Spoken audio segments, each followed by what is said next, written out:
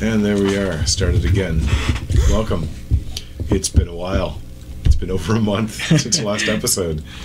Thank you for watching, and if you're catching up on YouTube, thank you for being patient, as I've completely forgotten to post the last episode until a couple of days ago, or maybe yesterday. Who knows? Who knows? This is Legend of the Drowned Isles, a homebrew D&D 5th ed campaign. That's probably what it's going to be for a while. We may have a few diversions in 2020. We're not really sure. It's the end of this year, not the end of this campaign. We got a lot to do yet before that's going to happen. But welcome. I'm Mark the Encaffeinated One. That's, I guess, my name. I always kind of find it weird to say that out loud, but it's what I've used for 20 years, so I guess I should be used to it by now. It's official now. Oh no. What? 30 years. Sorry. Ooh, that's a little bit disturbing. In any case, these are my players who've unwittingly joined me on this crazy journey into this homebrew world. How about I get them to introduce themselves? We'll start over here for once. Whoa. Just to listen. Hi, I'm Nax, and I'm playing Zacchus, half-elf wizard, who is right here. Right, map screen Standing in is the working. void. Yeah. You know. Before the game's loaded. And yeah, I forget what we were doing on our way to see the Great Wizard Paturo. No, we're going to do a little recap at the beginning here and get the scene set back up, because I got to remember what's going on too. I'm Pat, playing Amrun Elisar, the Wood Elf cleric who's just finished undiseasing a bunch of people. Yeah, I guess it was disease and other things as well. And curses. And curses. Curses. I'm Jody. I'm uncursed, and I play Clarg, the fighting rogue half-orc. And things are turning in his world, and we'll see where they turn next. I am Marie. I play Elzara, the Wood Elf Druid, who I literally don't know what form I'm in right now.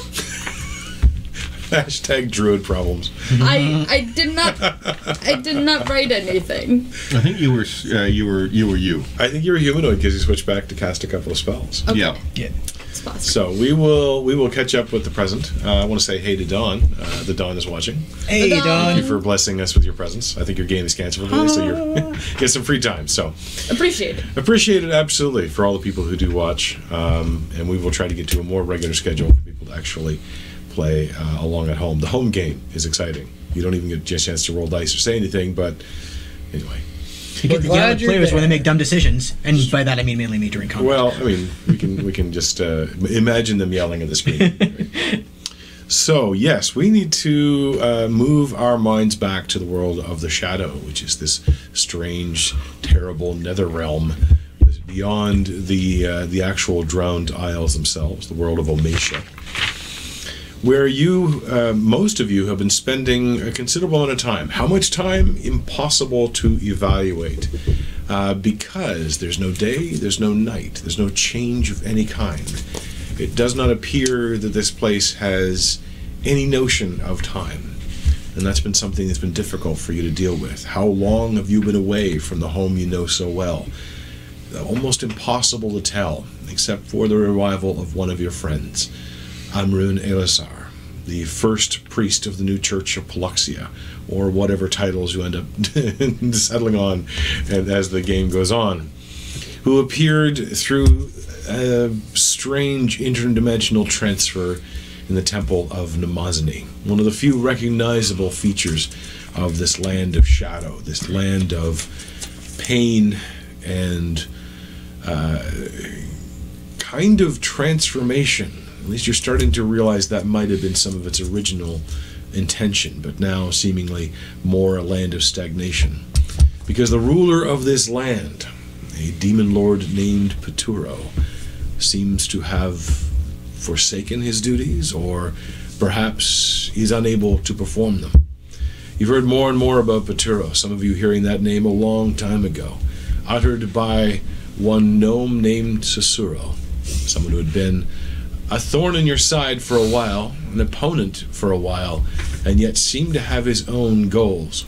The last thing you remember him saying was, "Why have you forsaken me, Paturo?" As he was destroyed, presumably from your realm, maybe to appear again somewhere else. By his own doing. By his own doing, indeed. Most recently, after reuniting with Amrun, who also discovered the precious cargo that you carry. This strange, glowing, carved bone, massive, as tall as any one of you, and extraordinarily heavy. The bone, supposedly, of the goddess Polyxia, who had been killed over 1,000 years ago. The bones turning up in this realm in numerous places. Most prominently, you saw one embedded in the back of a giant stone behemoth that came to quell a riot where a demon had appeared in Withergate mysteriously some time ago. How'd that happen? No one knows. Well, maybe a few people have an idea. Also with you, a temporary ally, a winged demon herself, Azkazix, here to broker a deal. Her master, the Lord Peturo himself, requested your presence to help. That was a strange turn of events, but it did seem as though Azkazix was dedicated to helping you. You were ambushed not long after leaving the Temple of Demostheny before her transport could show up. Another demon and his cohorts attempted to steal the now revealed bone of Polyxia, having taken it out of its somewhat secure home inside a rather stretched bag of holding, which itself, must be destroyed. Yeah, did not really survive the process. However, I can fix it later. after that battle was over, it's well gone now. After that battle was over, the transport that was described arrived, turning out to be another one of those behemoths. This one outfitted to carry people. 2 platforms, one on its back, one on its chest, and 2 chairs attached to its stony shoulders. It stood several stories tall, and was a rather impressive sight. You loaded yourselves up on it. Azkazix also sat on board, and you loaded the now revealed pillar. Ironically, not far away from the pillar embedded in its own back, another one of the bones of Polyxia. Onward you sped. And the reason in part for this particular version of transport is that raging across the shadow right now is a battle. You saw glimpses of it as you traveled, and I'll tell you a little bit more about it because you'll see a few more glimpses as you travel again. Open warfare. Demons fighting other demons. Dwarves and gnomes and a few halflings engaged in a battle. Also some demons on that side. Giant demons you'd seen before. The sort of toad-headed demon you'd seen summoned a long time ago by Bone Twitch. 1 or 2 of those you've seen around the field. It might be the same one. It's hard to tell because the fog of war is thick with acid and with other disturbances, fire and smoke. Those ones were carrying massive drums that every time they beat them, a wave of energy would spiral outward towards it, and you could see the fight being pushed backward. Actually, one of the things you would have made out about that, just from your general sense of Arcana and what's going on, every time one of those drums beat, a massive wave of disruption of magical energy was emitted, causing most of the weapons that were being used to become useless. Some even were destroyed, even if they were made from soul stones themselves. But midway through this transition from one place to another, presumably towards Ember Skull, the seat of Lord Peturo, where the 2 glowing eyes, the 2 glowing orbs, sit in a massive skull at the far end of the shadow, itself some sort of strange cave-like realm. Passing by, you can see just slightly now, inside, encaged, engulfed by the festering forest, is one tree you know to be not only safe, but remarkably familiar to some. That being Yggdrasil, the world's tree, now reborn. But you can almost not see it. The festering has grown up around it again. But I know exactly where it is. You know exactly where it is. That extra sense coming from both your physical connection from the ring that was gifted to you, but also the inner part of your soul, bonded to it forever. Bonded to your once dead, now possibly reborn fiancé. But one barrier stood in your way, the Grey Brook, which you've now come to understand is not merely water, not merely brackish gray sludge, but in fact a living organism, if you will, a spawning pool of the illithid, strange small creatures swimming within, ready to burrow into anyone who might pass through and use them as a host for future breeding. Some of you have become exposed to it before, in particular Zakas having gotten infected and was released by a strange fey being who helped him remove the unnecessary parasite from within. That being Finn the Whistler, who you met as Corin, a protector of a strange tower, the inverted tower of Imral Emikir. But the Grey Brook houses many dangers, and there was one safe passage across it, a great ancient bridge, which undoubtedly is how many of the armies had been flowing in towards the area where Arvax was taking up residence. Arvax being a demon you had seen try to infest your own world at one point, and apparently coming from here, trying to overthrow the Shadow. But the bridge was destroyed, taken out, possibly by the armies, possibly just by the Grey Brook itself.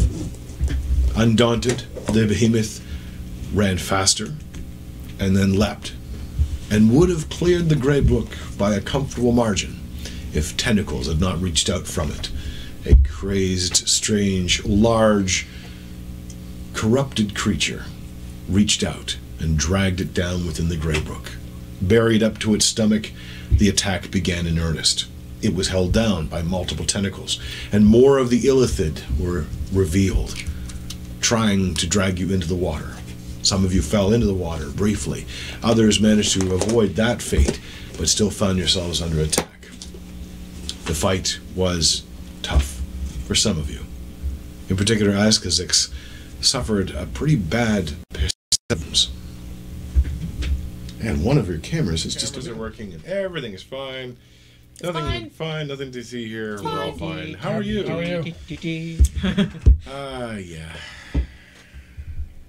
Star Wars. It's a good thing. So, we were still in the midst of the recap, and I will try to make the rest of this somewhat brief. As the battle itself raged, but was eventually successful. The creature beaten, and in fact the behemoth itself managing to release most of the tentacles it had held to it. Afterwards, it climbed its way out. You all took a moment to recover, some of you having fallen into the water and were beginning to show the early signs of infection. But thankfully Amrun, being on hand, was able to deal with that. However, there was one unexpected side effect. Clark, who had accepted a burden, accepted a scar, one which had transformed him, causing one of his eyes to go milky, and I believe yellow. Yeah. But which had also given us somewhat of an additional change. Wobbly legs. I also was having some difficulty moving quickly, yes. Welcome back to the normal speed. Yay. But having been recovered, and also having accepted once again, at least for the moment, the weapon of Marius, the Reaper's Blade. Of which I don't have, by the way. You don't have the sheet? I think you do. Oh, man, now I gotta find the sheet. That's okay. It was being updated, I believe. It was. I thought I had updated it and handed it back to you. One moment, please. I'm happy we won't be using it this session. There it is. I believe that's the That's a updated big version. sheet. Yeah, it is. Yeah, if you want to hand that over, reach it there. This strange, shadowy weapon, Yeah, yes. imbued with the power of Marius, the trickster god himself, or Or not. possibly something else. Yeah. It's hard to say. Once more, though, you reassemble on the top of this behemoth, and while it has suffered some damage, and despite Alzera's efforts to repair it, still seems to be somewhat damaged, you were able to continue on, and it continued on the same pace. Slightly worrying as some of the larger and maybe more jolting steps do seem to knock a few more stones free here and there. It's not in the same condition it was when it started, but hopefully that's not going to matter. I remember I didn't even transform last Nope. combat You because I see, made a it is. point of it. Yeah. I thought at one point you had, but I Nope, could be wrong. because I made a point of just not wanting to. Mm-hmm. Yep, Save just it for spells and later. battle shots. One other thing of note was a surprise to Clark, although most wouldn't have noticed it. Having worn the debt box for years, you kind of are used to the shift in weight that happens when it makes its transference. And not long after the Yggdrasil Worlds Tree was reborn, you felt that shift again. But you haven't had a chance to check it. It's true. There is a note. I know that much, but we haven't had a chance to read it. That's right. Now, probably somewhat on alert and hearing the sounds and the sights and even the smells of battle up ahead. You're all a little bit more wary perhaps than when you started. Asgazix is scanning ahead, her weapon already drawn, ready to fight if necessary. Although the behemoth turns away from this sort of northwestern direction to turn more northward, straight towards the Ember Skull itself, and starts charging in that direction. You can have a conversation if you'd like. It's a little loud, but if you'd like to catch up on anything or ask any questions, now might be the time. Or not. I It's mean, a I gambling think arena. I don't remember the order, but I believe we were like kind of separated too, because you Yeah, 'cause went yes. up on the There's- shoulder. Yeah, 2 in front, 2 in the back, or something. Yeah, it can hold up to 6 people. Okay. And there's a platform in the back. I think that's where Clark was. Yep. I think that's also where the Yeah. pillar was. Yeah. No, the Well, pillar it's was being in a sort of- little pocket. Yeah, effectively those are the pockets. Yeah. Yeah, we were in the front. He was in the back, and you were. On On one of the shoulder. seats on the shoulder, Shoulder I think, or on with his head? Azkazix on the other Yeah, shoulder. and I had And a a, minor. and a rail, if I remember Yeah, I had correctly. done minor conjuration to like generate a Right. rail. Yeah. It's like I can hold on and look now instead of panicking the entire time and falling. It's a lot more secure now. They don't seem to have seat belts in this particular version. I could have just minor conjured a seatbelt. That's true. Oh well, next time. More likely just a rope because seat belts don't exist in general, but someone will make a fortune. All right. Well, finding yourselves with nothing to say. So it's almost like we all have like a illithid water parasite PTSD or something. It's quite slimy, and you having remembered specifically how it went the last time you got infected, don't have a real interest in necessarily getting involved with that again. But the battle rages, moving off to your left now as you're passing by that field into the incredible speed that this thing is able to achieve. The landscape hasn't changed all that much, still the sort of blasted red stone and sand and dirt. That ever-present light coming from nowhere in particular. Never very bright, never very dark, but never very comfortable either. You pass by a troop of dwarves who are running towards the battle, themselves carrying whatever weapons they can, most of them crude, tied up with black rope that all of you would recognize is actually probably their own beards and hair. Nothing else seems to grow all that strongly here. The axes are crude, made out of stones and little more. Swords, it's hard to call that a sword when it's really little more than a carved rock. Still impressive, still showing that dwarven craftsmanship, but there's something strange about their formation. They seem to be almost running in a hide-and-seek tactic, something you wouldn't expect in open warfare. It's like they're not used to this terrain. You continue to move along. Another half an hour passes. The Ember Skull looms ahead. And now you truly get a sense of scale of this thing. The 2 eyes that glow and can be seen from anywhere within the shadow must be 10, 15 feet tall for each of those eyes. The skull itself hovers 100 feet in the ground, pinned up by 2 pillars of stone that seem to have been crafted a long time ago, but have seen the weather of age. Is that appropriate here? Maybe actually fighting. They come right to the gates of Ember Skull. So the skull's 100 feet high, or the skull's 100 feet up? It's 100 feet up. Okay. The eye sockets are about 10 to 12 feet in height. Yeah. So the entire skull is probably itself another 40 feet, maybe 50 feet. And as you get closer, it does appear to actually be a skull, carved in patterns of sweeping water, in patterns of rising oceans, in patterns of wind, and even trees. As you get closer and closer, Amrun, there can be no doubt in what you're feeling. A sense of familiarity, a sense of that special connection that occurs for you from time to time when you are in contact with the god you've chosen to serve. That is of Paluxia. The bone that you're carrying has felt somewhat of that, but this one feels more vital somehow. It feels more alive, and yet obviously not. I think I know what happened. You remember that it said they'd killed Paluxia and thought she was gone? Mm-hmm. They defeated her and threw her here. So she's... That's why her presence has been gone. Mm-hmm. I wonder if she could be brought back. Don't tell Emerald I said any of this, by the way.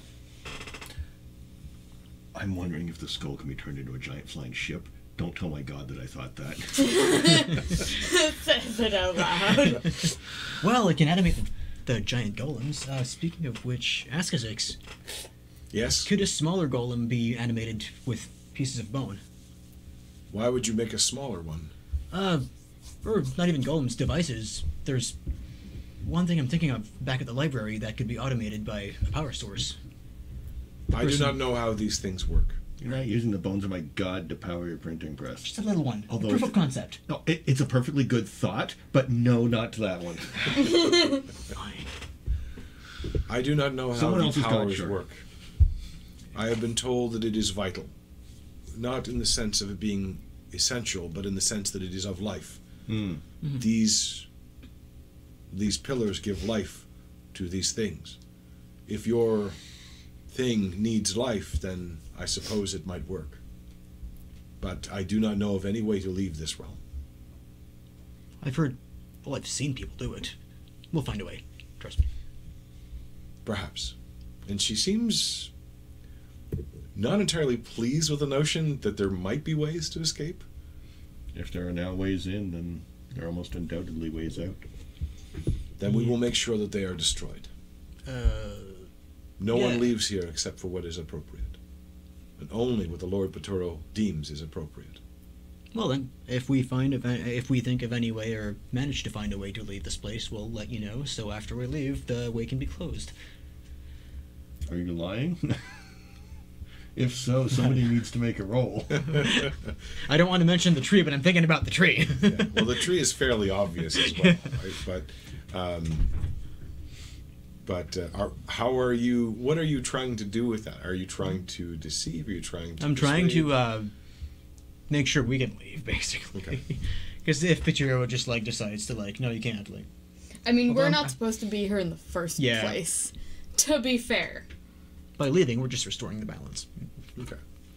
Well, she seems. She raises an eyebrow at you, kind of trying to figure out what the hell you mean, but then slowly nods. Your information would be useful, It always is. Are we there yet? but I believe the Lord Paturo has plans for you.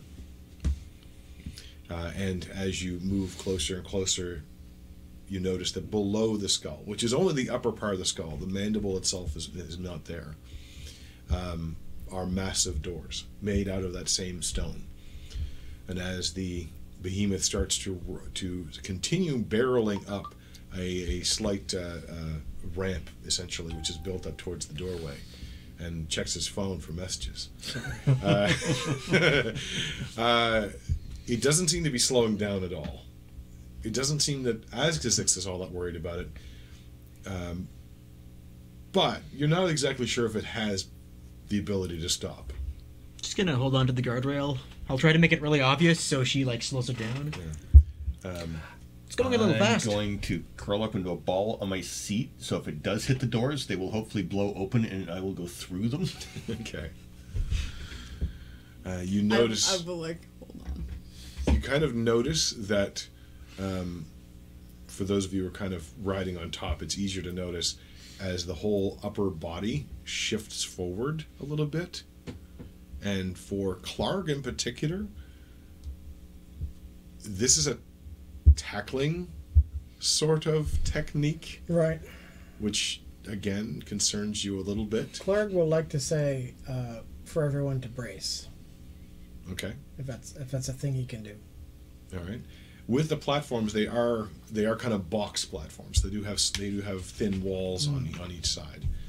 As it bends down a little bit and it raises its massive arms up in front of it, and just starts barreling towards the door. I would like all of you to make a athletics or acrobatics. If you're planning to ride it out, it's acrobatics. If you're planning to brace, that's athletics.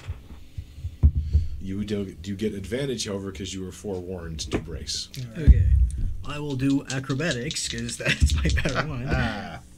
So 18 and a 5. So I like the advantage. I'll take the 18. Okay. I get 19 total. 19. All right. It's all about the guardrail. I got a 23.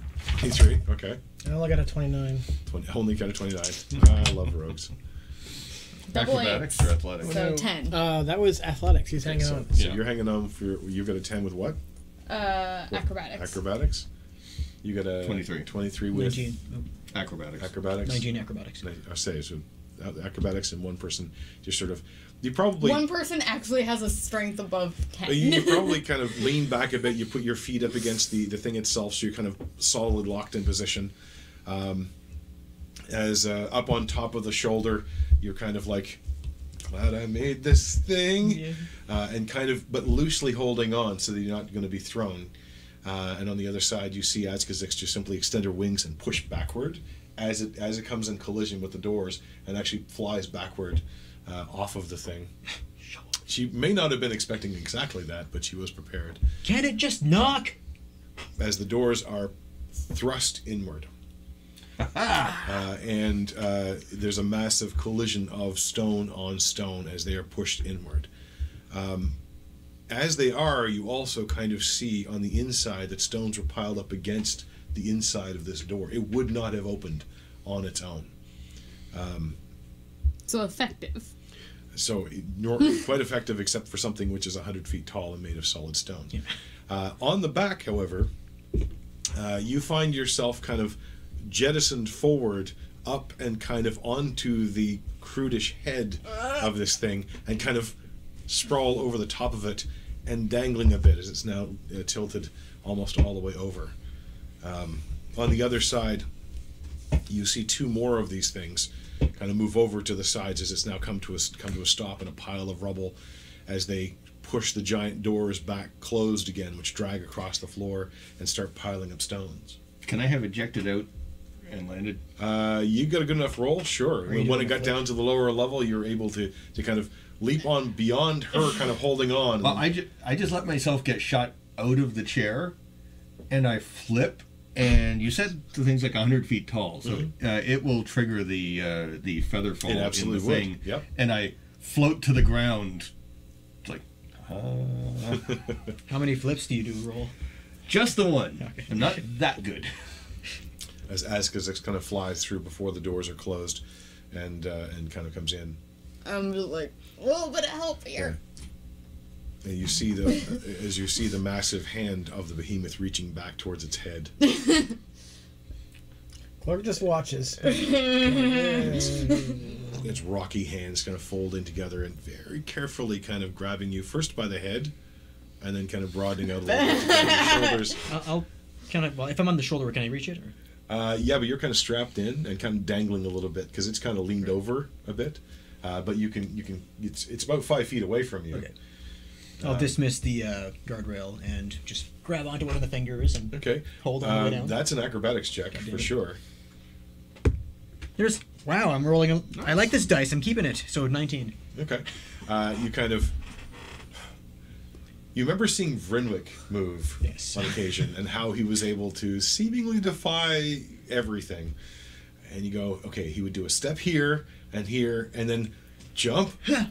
And as its fingers close down on Elzera, a little roughly, but trying clearly not to crush you utterly, it kind of plucks you off of its head, and you grab onto one of the fingers and start being lowered down. It kind of looks, and you get the sense that it's like, that was not there before. Hi. Looking at you, and there's almost a moment of, am I going to flick it off? Whatever. No, wait, I'll put this down. And you can see them, it kind of gently lowering them down to the ground on the other side. Are you climbing out of the... That sounds like it's a good opportunity to disembark. Yeah. You're still about 40 feet up from where it is right now. You can probably climb down it if you wanted to. Let's do that. Yeah. And, yeah. No, it was kind of in a niche. So up on its right shoulder, you actually see the glowing of the pillar, which kind of slipped upward a little bit, but kind of caught on some of the rocks that were there. It reaches back a second time after it's dropped them off and kind of plucks it and sets it down beside you, easily setting it there as it kind of thudunk lands on the ground, being actually as dense as it is. That looks like a way down. So if Clark can Okay. ride that bus, he Yeah, make will. an acrobatics check. Sure. Grab onto the other bus. All right. Acrobatics, 18. Yeah, no problem. Okay. It's moving slowly enough. It's just kind of like moving from one platform to another, and it's not trying to move out of the way. It doesn't even kind of notice you there, and it's easy enough to grab on. As you come close to the pillar, you can kind of feel its energy vibrating even stronger than it was before, and maybe the glow is stronger, or maybe it's just dimmer in here. It's hard to tell. Around you, you see the piles and piles of rocks, and there's a massive amount of noise as the two other behemoths are now rolling boulders and rocks back to block that door. From what you've seen or what you've heard of stories of castles under siege, blocking those doors means they have no other way of defending themselves. There's no way they could get out rapidly, and they can't even pull the things away fast enough. The stones of the doors are thick and strong enough that they could withstand the behemoth crashing into them. But that's an extraordinarily crude and simple but effective way of generally keeping things out. This area looks like a grand foyer almost. High ceilings. You are inside now of this building. High ceilings made of stone. Again, may have been carved in much more detail at one point, but now seem to be mostly turning to dust, crumbling away after aeons, perhaps, of disuse. Some signs of battle in here as well. Pockmarks in the walls and stones that have been brought down, although some of them probably were brought down to reinforce the front door.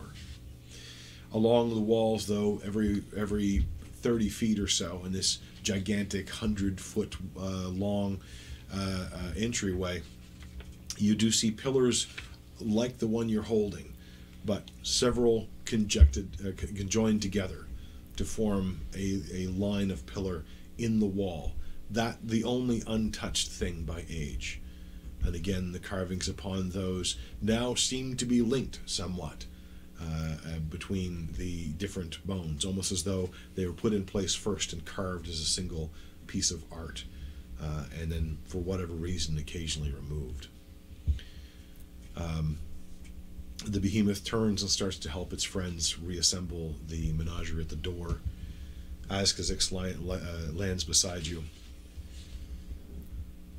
It is worse than I had suspected if this is what they are doing. This was not here before I left. What was not here? The piles of rocks blocking the doors? There were other defenders. More of them. And she gestures towards the behemoths. Okay. There were at least a half a dozen. Now there are only 3. Do you think they may be elsewhere, still functional? They may be fighting in the field, or they may have fallen. If they fall, the pillars, they fall in enemy hands?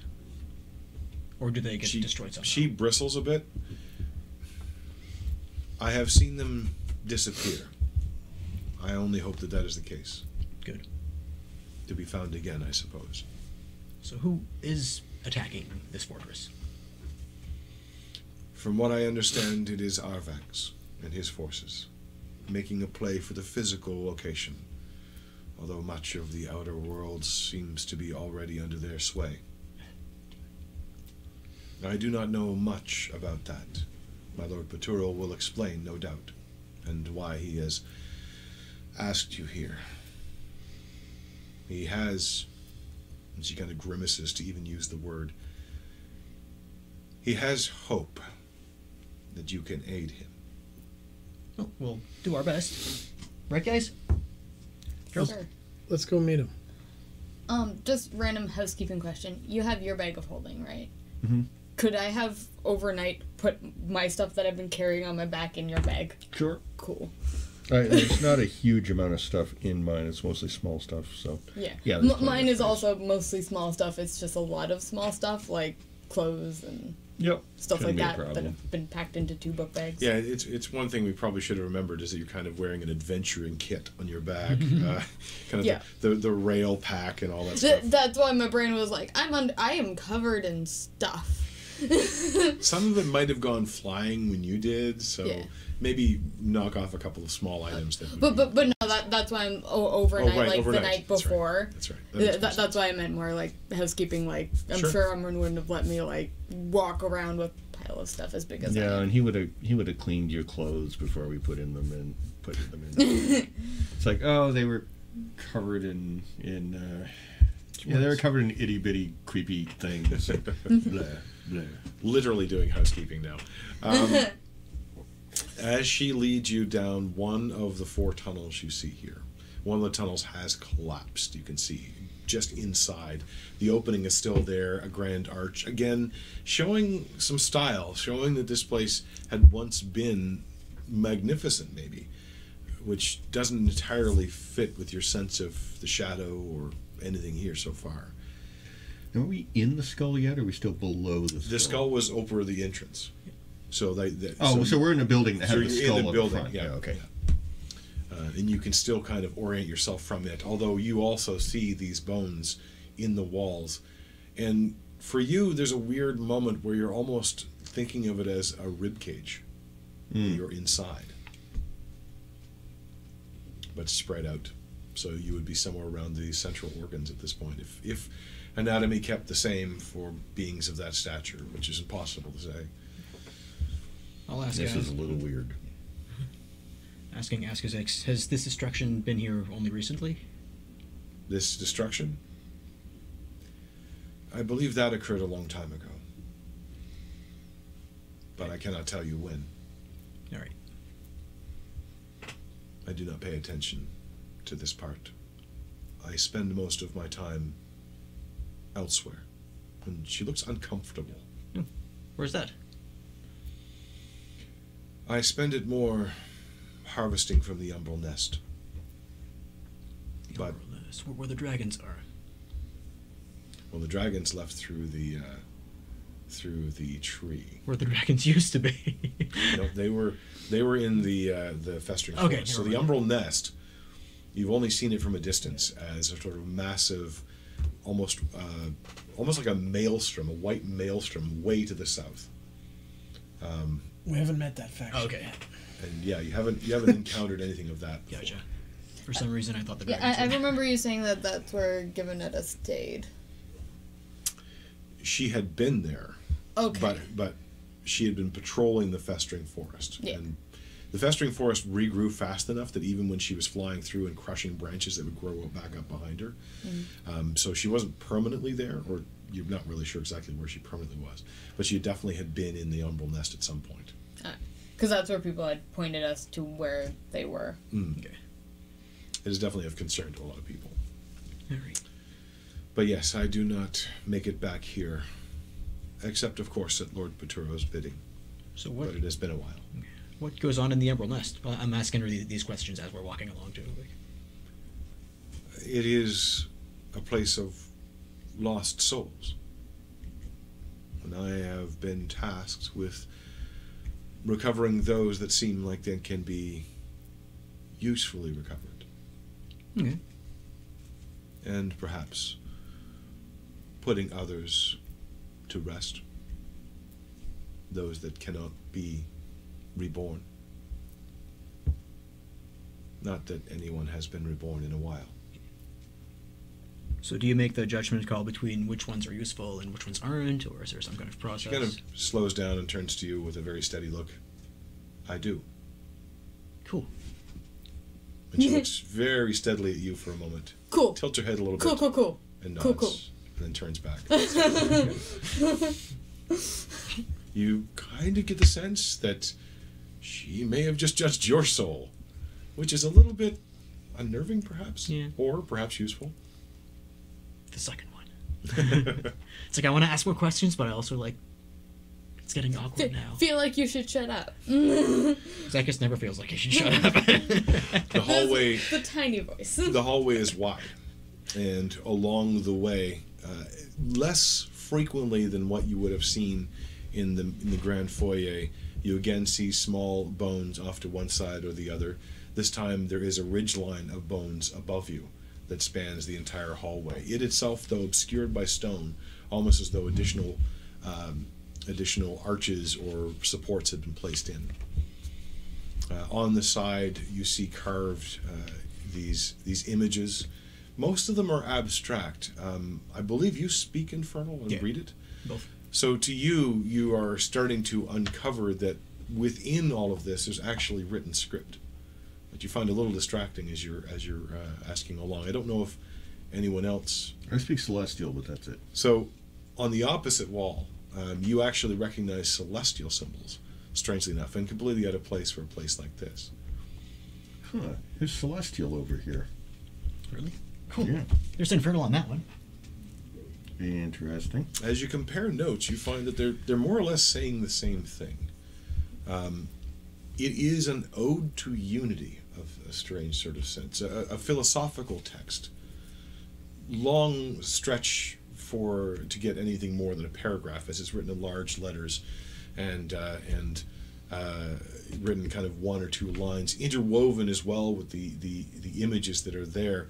So sometimes you have to kind of make it out a little bit, and occasionally broken as the wall itself or stone itself has been collided with, or perhaps accidental, perhaps it was an attack. And a couple of spaces even almost like it's been crossed out, as though either it was disagreed with or something was meant to be put in its place. But it speaks about unity and rebirth. It speaks about cohesion of the soul. It speaks about the essence of life. It's not complete. And you get the sense that perhaps each of the hallways contains something different.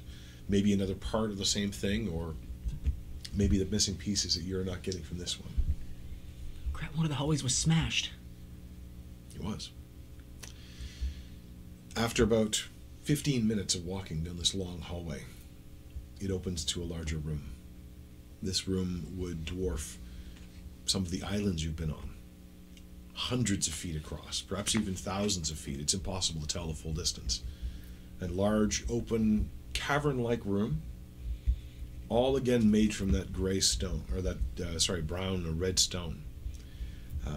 Again, showing signs it had been carved, but now more deliberate strokes seem to have been cut through those carvings, almost as though the very sight of it was pain-inducing, the way you might tear out a poster on a wall that you don't like anymore, or throw darts at someone's picture, I should say. You might throw darts at someone. You have the proficiencies. But at the far end of this room sits a massive throne, easily 400 feet tall for the throne itself. A throne made of stone. And seated on that throne is a figure, humanoid figure, deep red in skin. Although, as you get closer and closer, you start to realize that the red is almost an illusion, as the skin is cut through with hundreds, thousands, millions of small scars, many of them seeping blood or seeping liquids of other kinds, many of them appearing, even as you get closer, appearing to cut even across other scars from nothing at all. The humanoid figure appears to be male. It does not seem to have a shirt, although there are tatters of clothing or tatters of cloth that seem to stretch across them. Is he wearing pants or a robe or? The knees seem to be bare, but there does seem to be some sort of short, what would be called? I forget the name of it, but basically Kilt, skirt. kind of a kilt, yeah. Not a Scottish kilt, more of an Arabic kilt, of light fabric that almost seems to, again, be slightly in tatters. The person sitting there is sitting with hands on the arms of the chair that are up in front. The face looking steadily forward. A muscular body, a strong, rigid face, a very strong chin, two curved horns running from the top of his head and then curving upward beyond. You can see curled behind them on the throne appear to be large bat-like wings folded. You can make out small holes, though, in them. And you also get a little confused by the flurry of motion that seems to be happening as you get closer, notice small imps moving all around, occasionally tending to the wounds, sometimes tearing them open larger, sometimes even moving like flies on a dead animal, burrowing into the skin and appearing somewhere else later. How large is this figure? The throne itself is about 400 feet tall, and it's seated. So it's a massive giant of a person. It seems to be. Okay. It's not just a giant high chair. Right. Okay. No, good. it seems to fill the chair. Okay, good. Probably easily 150, 200 feet wide at the shoulders. Okay. Or the knees apart almost that much. As you enter the room and come about halfway to this figure, Azkazix kneels down and tilts her head and bows. I have brought them as you ordered, Lord Petruo. There's no sound for a moment. She looks up, somewhat concerned. Clark will Hello. bow. You bow? Okay. And you just sort of wave hello and fanboy. I don't know what the hell that was. Hi. No, I'm just quiet in the back, looking cautiously. Okay. In here you notice that there are none of the pillars of white. There do not seem to be any of Biluxia's bones within this room. Step slightly forward and just stand there respectfully waiting. Have we been bringing? Because the pillar. Well, I assumed you guys brought it with you. Yeah. It is hard, so heavy, so probably a couple of you needed to move it. Yeah. I figured Azkazix would have carried it because she's pretty strong. She did not even go near it. She just led. Cool. If you ask her, she might have done something about it. Can the giant constructs fit inside the hallway? They cannot. Okay, crap. Not without crawling, essentially. Well, I guess we can announce we have one of the pillars. Did you bring it with you? It makes sense we would if Yeah. no one else was. Yeah. Worst case scenario, I'll just I ritual. mean, Clark up can take the majority of the Yeah. weight, but with a bit of help to make sure it gets balanced. Yeah, I would help. or I can just cast the ritual for Tensor's floating disc and just carry it behind us. You could. Do you do that? Can we retcon this? Yeah. Okay. Yeah. Okay. I mean, it is the laziest You take and- a few minutes yeah. and tell Azkazix to hold. Please she hold. seems impatient, but she does wait for you, and the disc is summoned. If possible, Clark would like to keep a hand on it as we travel, Yep. even if he's not going to lift it. It kind of floats on its own, and it floats following Zakis at a distance, but it doesn't. I don't believe it resists movement, so you could easily kind of keep it there and guided. Okay. It actually would have served as a glow in the hallway, making it easier for you guys to have seen what you saw, and perhaps as I think Zakis noticed the first time, you would all notice that it is glowing more strongly in this area than it had been out there. There's a moment, a pause, and Azkazix is looking up concerned. My lord?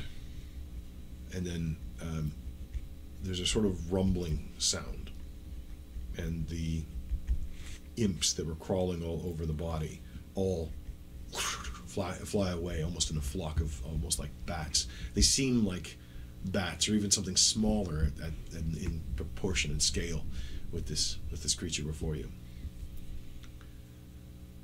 And then there's a voice, but the face does not move, and you can actually make out of this distance that there seems to be almost a white pallor across the eyes, as if they're no longer seeing. The nose itself appeared perfect, but now you can see there's a nick out of one of the nostrils. The ears themselves are cut off at the bottom, almost as though they had been cleaved. But without the lips moving, you hear a voice that reverberates around the room. I welcome you. Stand and be recognized. Does that mean walk forward? As Kazix straightens up. Yeah, stand and get ready to be announced. I'll just follow Askazix's lead and Emerald's lead and everybody else. Askazix looks relieved to have heard her master's voice, stands up, and announces each of you in turn. They are all here, I think, although the smaller one, I did not find that one. You had another, did you not? Yeah, he just kind of wandered off. Don't know where I hope he's okay. He's currently partying in the dwarven beer dimension. I will go and search for him. I will make sure that he has not fallen. And this one is new, but he seems to be part of them and familiar somehow. I look way up, so I'm looking as close as I can in the eyes. And say, I am Emryn Elisar, the first of Paluxia's priests in 1,000 years.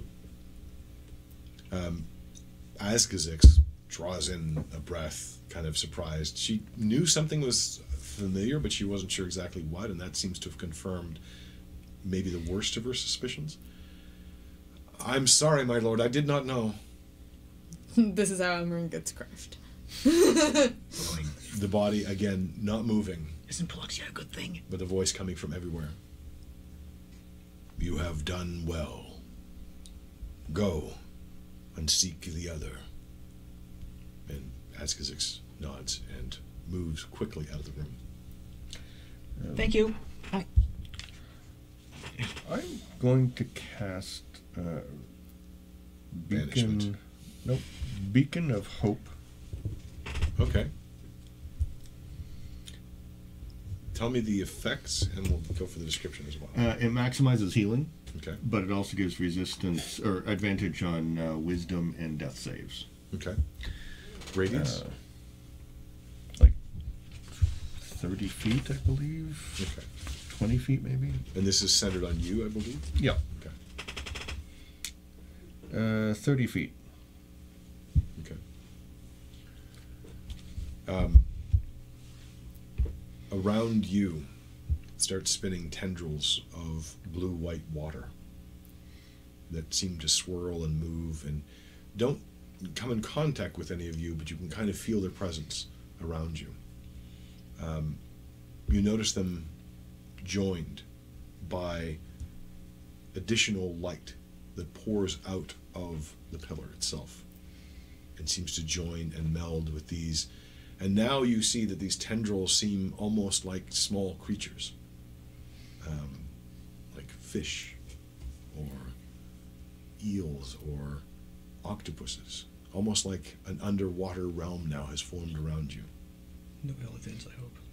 And it glows quite mightily. What are you doing? Hesitation, which you've never heard before from this voice. Healing my friends. And then I'm going to cast, because I at least am still down like 30-something hit points. So I'm assuming people are still somewhat injured. Oh yeah. I mean, I'm down 6. But To be fair, Clark looks better than he has. I'm down 44. However long we've been here. That's true. Literally day one.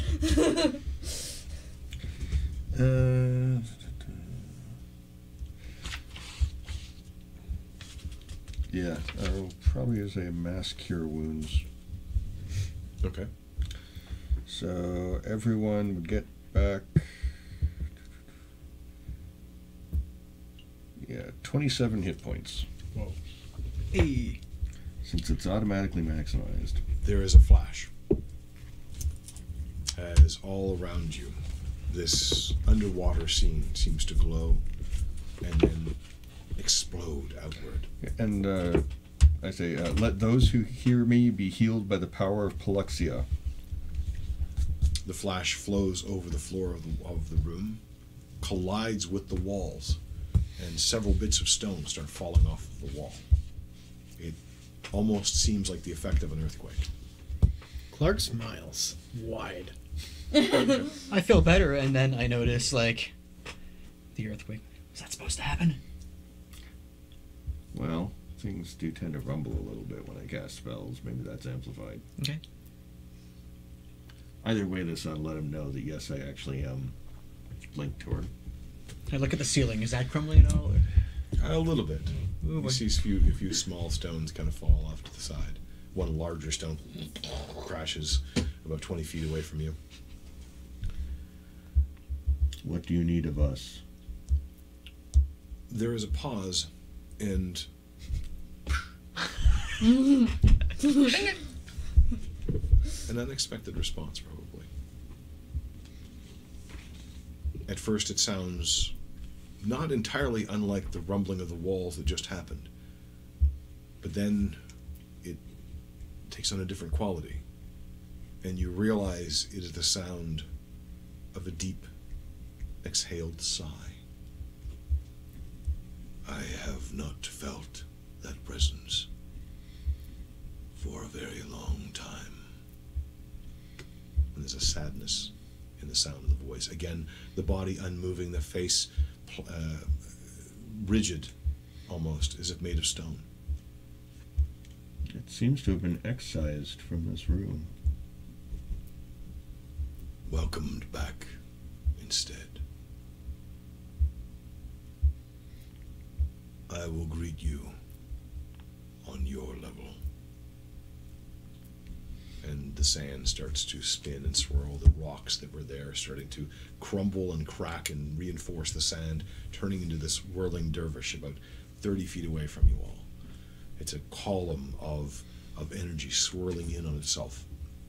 Little bits of red motes seen swirling in it as well. And after a second or two, it drops, and standing there, a little taller still than you, is a version of the being you see in front of you. Probably about 8 feet tall at the head, the horns extending backward again, tall and proud, dressed, nothing on his chest, but again in that sort of light kilt. No signs of scars, of wounds, no signs of abrasions or wear of time or whatever. And it stops and breathes in. I have not lived in so long. And he walks over towards you, extends his wings behind him a little bit, almost more like stretching than anything necessarily intimidating. But then they fold back behind him. Cat waking up from nap. Kind of. There's a little, the adjusting of the neck. This dice just rolled an 18 again, so we hear 18 pops in the joints and the swings. Almost as though they've never been used before. As he walks forward confidently towards you. Clark will bow again. Blow. Blow. Wow. I'll also just bow. Yeah, I'll bow my head as well. I'll nod. Yo. So. So, He raises a hand. You do not need that. We will speak as equals here, for the time being. what do you need of us? It has been a long time since anyone made that question of me. Mostly it is people who need things. And I've done what I could. I've kept my promise, despite everything.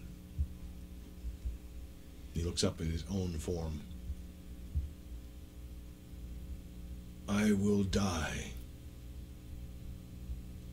This is something I never thought would be true. I must not die. This is something I know to be true. What's killing you? I am besieged, but that is only the symptom. What killed me a long time ago may also save me. I was betrayed. Tricked. Everyone looks at this. By who? And he's paying close attention to him because Emran has the thought of it, but he's kind of looking for confirmation. Zygus is not seeing anything, but he's thinking either Marius or Cesaro. No, Cesaro. Betrayed by who? For a long time, I thought it was her. And he looks at Amrun. It wasn't, was it? No.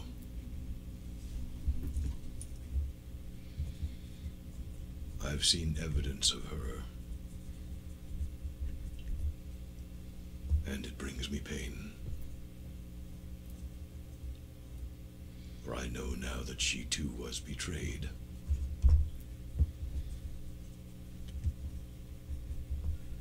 I made this place as a promise.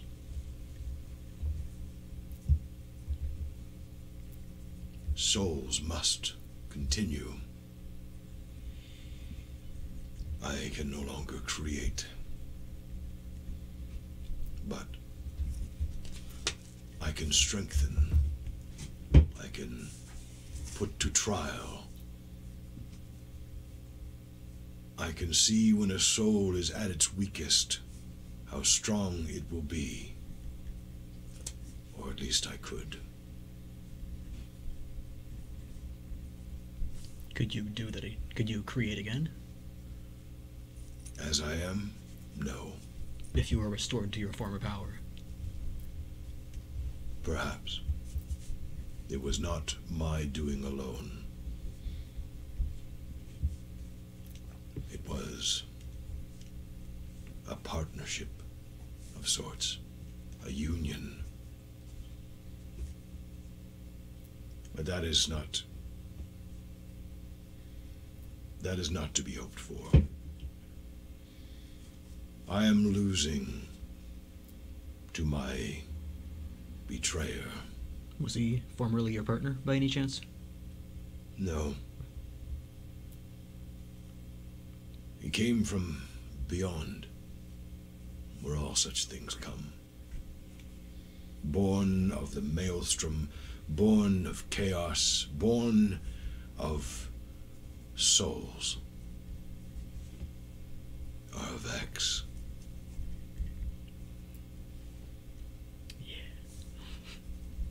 In another form, he came to me, and I believed him, welcomed him, welcomed her.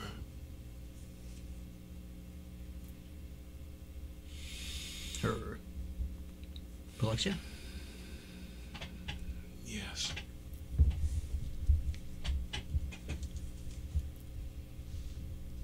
I gave her my heart, and I was betrayed.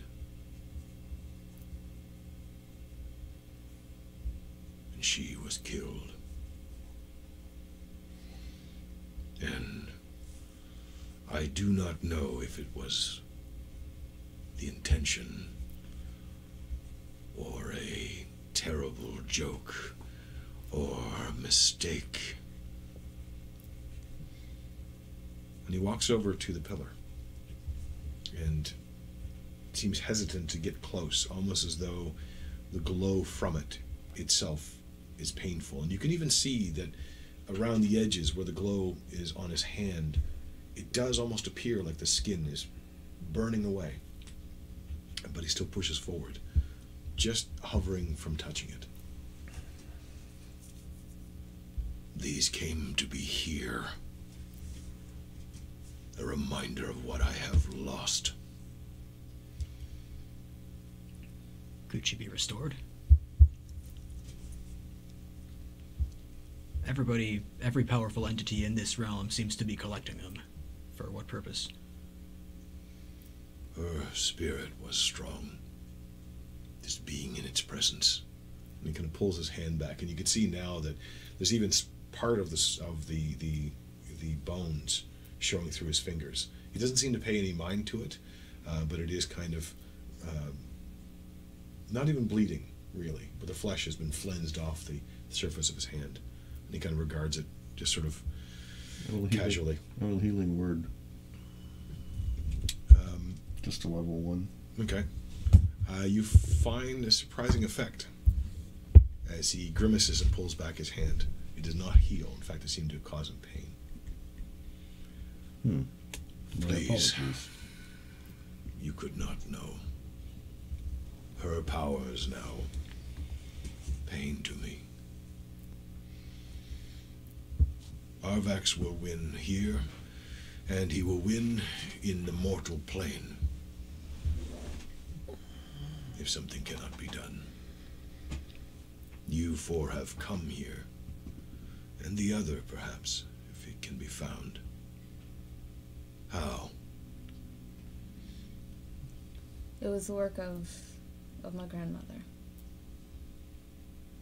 And he looks at you, and you can feel him kind of studying you, looking for familiarity, looking for some recognition. Me, the player, forgetting names. Yeah. I'll mention that a certain Imralamic here might have been involved. He kind of turns to you, and there's a slight nod of suspicion. I believe Namazani brought me here. Kind Namazani. And you? I got sucked in with Zora. these guys. Yeah, Zoralianda, I think is the full name. But yeah, he would have uttered that name, Yeah. kind of recognizing it. Sorry. I got sucked in here with these guys. And he looks at you closely. Did you? Yeah. I mean, not by accident. No. Not by accident at all. I can see his work with you. Yeah, well. Do you have a weapon that we can slay a god with? No. I am no longer capable of that. Well, we should find a way, because it sounds like that's our problem. Is Arvax a god, or is he just an entity? Arvax has ambitions. Trying To be to. more. If he were to take this realm and find a way to leave, he would spread like a disease. He's already tried spreading into our world. And what's worse, people would welcome him. His greatest weapon is love. His people worship him, almost like a god now. Every day more souls are twisted to his way, and not put to the wheel. No. We cannot kill him as we are. And I could not ask that of mortals. But, again he looks up. Show them, calls up to the large statue, and again from areas or small holes or little caves, that flock of imps flies out and flies over the chest, pulling at the tattered fabric that's there to reveal first the side where you can see that again those scars are multitudinous. And for a brief moment you kind of think, how many are there?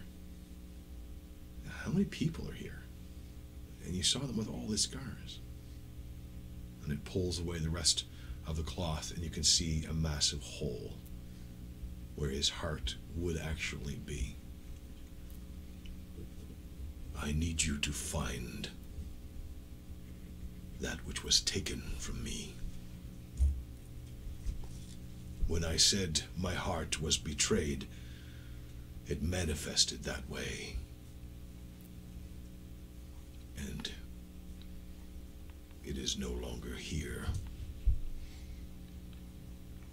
I would sense it. No longer in the shadow. It is no longer in the shadow. And how does this heart look like? Is it anatomically correct? Is it a representation of a heart? Is it the same size that would fit in that hole? It would be that large. As for anatomy, it may not look as you would expect. I do not live and breathe and bleed as you do. But for her, it was made. Was this before Ignis took her away?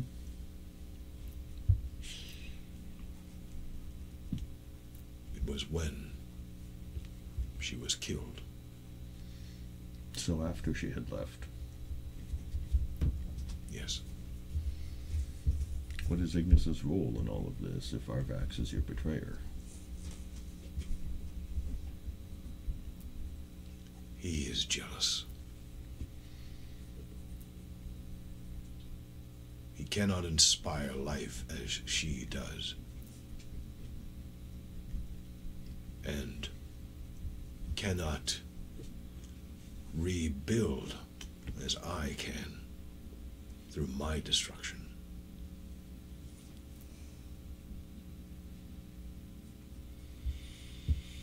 He will get involved, despite his followers. But you have another ally. And he turns towards Clark.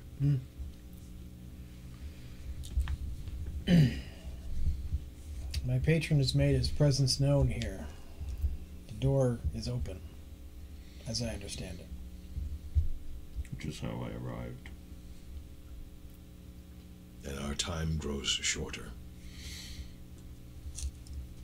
I have occupied Arvax's army with everything that I have.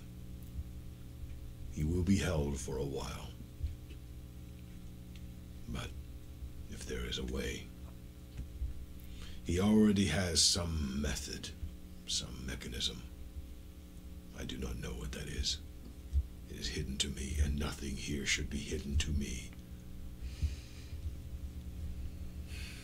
It is how he removed my heart from this realm and put it in yours. Are you certain it's in ours? There's multiple realms. I am not completely without power or allies, as difficult as they can be, if not crushed first. I sent someone to find out more. Who? Cicero. You know him. Yeah, we... He tried to Yeah, consume things happened. us. He tried to kill us a few times. So he, according to how things work, he should be back here somewhere. A less powerful version of himself and less rich. He has returned. Penitent. I took him apart a little bit more. Removed the stain of Arvax's influence. He serves me again, but I watch him carefully. Good, good. We know of someone who's traveled the plains.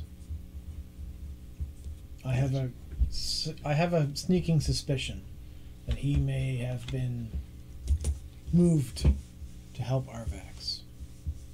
Who? A mentor of my friend here. Yes. Emerald. If that's his real name. I had suspected, but he was protected.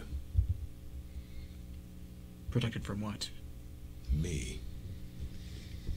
At great sacrifice, as I understand it. What happened? I know he's escaped this place. I do not have those answers. My vision grows dimmer. Player question. Mm-hmm. I, the player, remember stuff. I don't know if my character Okay. remembers stuff. Sure. I, the player, remember him having something to do with the killing of Calexia, correct? Yes, because at one point he admitted guilt over that. Okay. That is... Was I there for that conversation? Was I there for that conversation? I'm pretty sure Yeah. you two were. Okay. No, Okay. it was when I was questioning him. I think, yeah. It was when I personally was questioning him on my own. Because I have a list of questions somewhere. Well, and he also, obviously has a hate on for Paluxia. Yeah. Thought I will mention right after. And has had... Because I Well, remember... part of it was that you knew that he was very, very old. Because this all occurred 1,000 years ago. Yeah. And part of it you had figured out that 1,000 years ago is when this had happened. Yeah. And there's no way that it's not connected somehow. All the details aren't quite there. One of the other things is, in the vision that you received as you fell through the portal of He the was house, there. he was there along with Zorlianda. And the somewhat insane trio of dryads who brought you through. So yeah, there's definitely a connection there. Yeah. But in what Baturo just said, everything, for example, that Azkazax had said was to say that Lord Baturo runs this realm, and there are no places he cannot see. He just admitted that he did not see this, Yeah. that there was forces working against him, That and that he was growing weaker. So Emerald is he an ally? Is he an enemy? He is my mentor. And he did specifically tell me to, or order me to have no more dealings with my friend Amrun here, or anything Paluxia related in general. Some of the questions. Which, of I mean, course, we could have just relied upon your notes. Yeah. This is crazy, but I love it. which, of course, it's an order I have not followed, but it's going to be difficult to proceed in our realm if we get back there. You will have to determine that for yourself, or bring him to face me. I'll see what I can do. Was he your ally in the past? I had agents who spoke to him. I did not know what he was doing. His soul was out of my reach. None should be out of my reach here. And yet, the four of you... I grow disturbed by these incursions. This place was never meant to be free to leave. That was to be my decision when the souls were right to return. just nod. But I'm cut off even from my own people. And he looks at Clark. Tell me, how do they fare?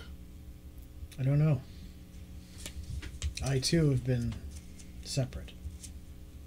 I wish to meet them someday, and I thought perhaps by meeting you, I may see their shepherd, if not their creator. There's a nod, and then sort of almost weirdly a deflation as a sort of sadness descends upon him from that. I have not seen them for a long time. They do not come to me anymore. They do. I'm here. I'm a messenger. But you have not seen them. No. But they live in me. He considers that, kind of nods his head, and looks at you. And I wear your mantle. My mantle. Well, a mantle associated with you. I do not understand. Clark reaches up to the glaive and draws a thumb over the blade. And then drippy, drippy, drippy. He extends his hand and kind of collects the blood casually as if it's nothing at all in some ways, or if it's everyday occurrence.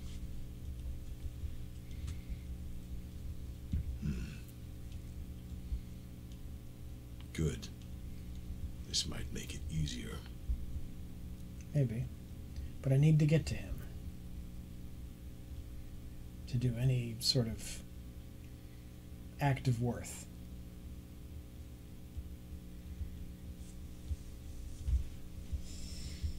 I may know a way. Amron's lost track of things. Who's him? Is that Marius? Yeah. Okay. I wasn't sure either. I understand that you are his father, or he is yours, or you were related in some way. Families are fucked up. My people don't have a knowledge beyond your names and perhaps the place that you occupy. I'm learning about you now. I see. So Ignis has managed to erase us from the records then. Almost. Polexia was barely in the records. There are still some places the stories can be found. And that's where we found Sosoro the first time. And the second. And the second. He was trying to kill Tylestra. He was mistaken about what I meant. But at least now the mirror has been returned to me. It has? We left it in the cave. It had been sealed up. My mirror. Oh, there was one in the cave and there was one here. Gotcha. You know of it. Yeah, we Yes, sealed we it off. sealed it off. The way was blocked to me. I could not see. Well, Tylestra sealed it off Well, yeah. so that nobody would be able to stumble upon it again. Should it be unsealed? To be honest, we thought you were evil at the time. To be fair, Sorcerer tried to kill us multiple Yeah. times. In a manner of speaking, I suppose I am. It is my sworn duty to destroy people. Most would consider that to be evil. It is your purpose to forge people. No. I do not To make... purify. A forge does not make either. It simply changes. It changes a block of iron into a sword. Or into a plow. I do not make swords or plows. No. You take souls and forge them into what they should be. I purify them. That is all. Exactly. She was the forge for me. And now souls collect with nowhere to go. And I cannot stem the tide. Once your heart returns, will you be able to? I hope so. And if it is true that she returns as well, we will rebuild.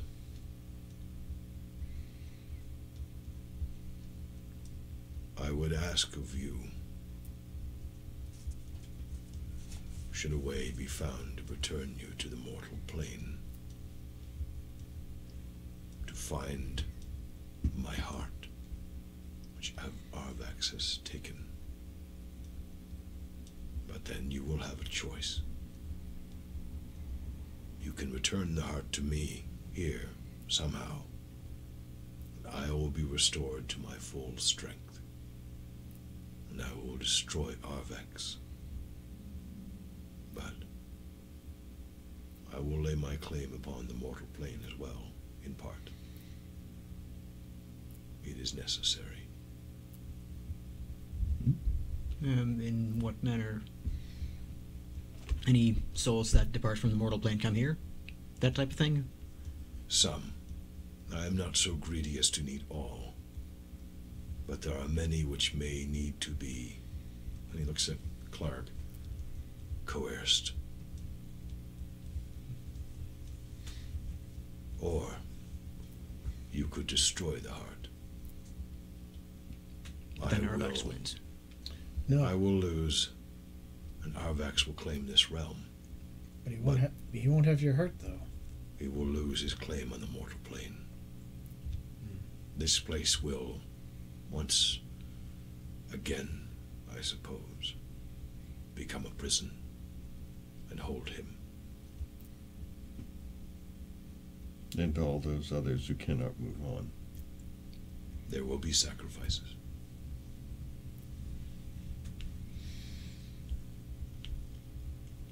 Well, then we have to find your heart. I would ask this of you. We've brought you a source of power. One not unfamiliar to you, I'm sure.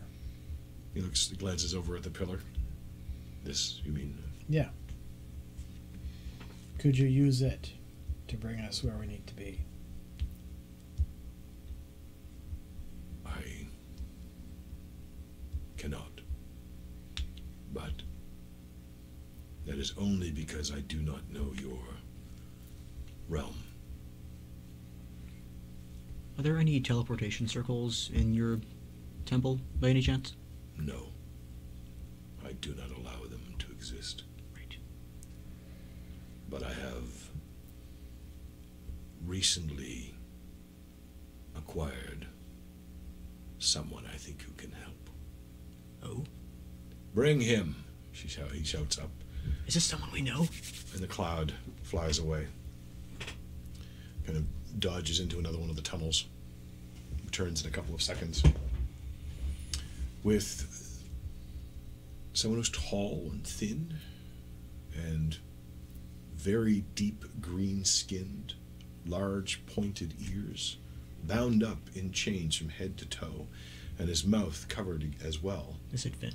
Large metal balls attached to cuffs around his feet as well, and he stumbles forward and kind of falls partway through, and you can hear him mumbling, but you can't make out anything because the metal gag around his face is holding him. The bevy of imps kind of flies around him in sort of an inverse version of some sort of Cinderella moment, kind of lifting him upward and kind of dragging him forward, his feet kind of barely able to move, the two stone or metal actually balls dragging behind him. And as he gets closer, you do recognize the true form of Finn the Whistler.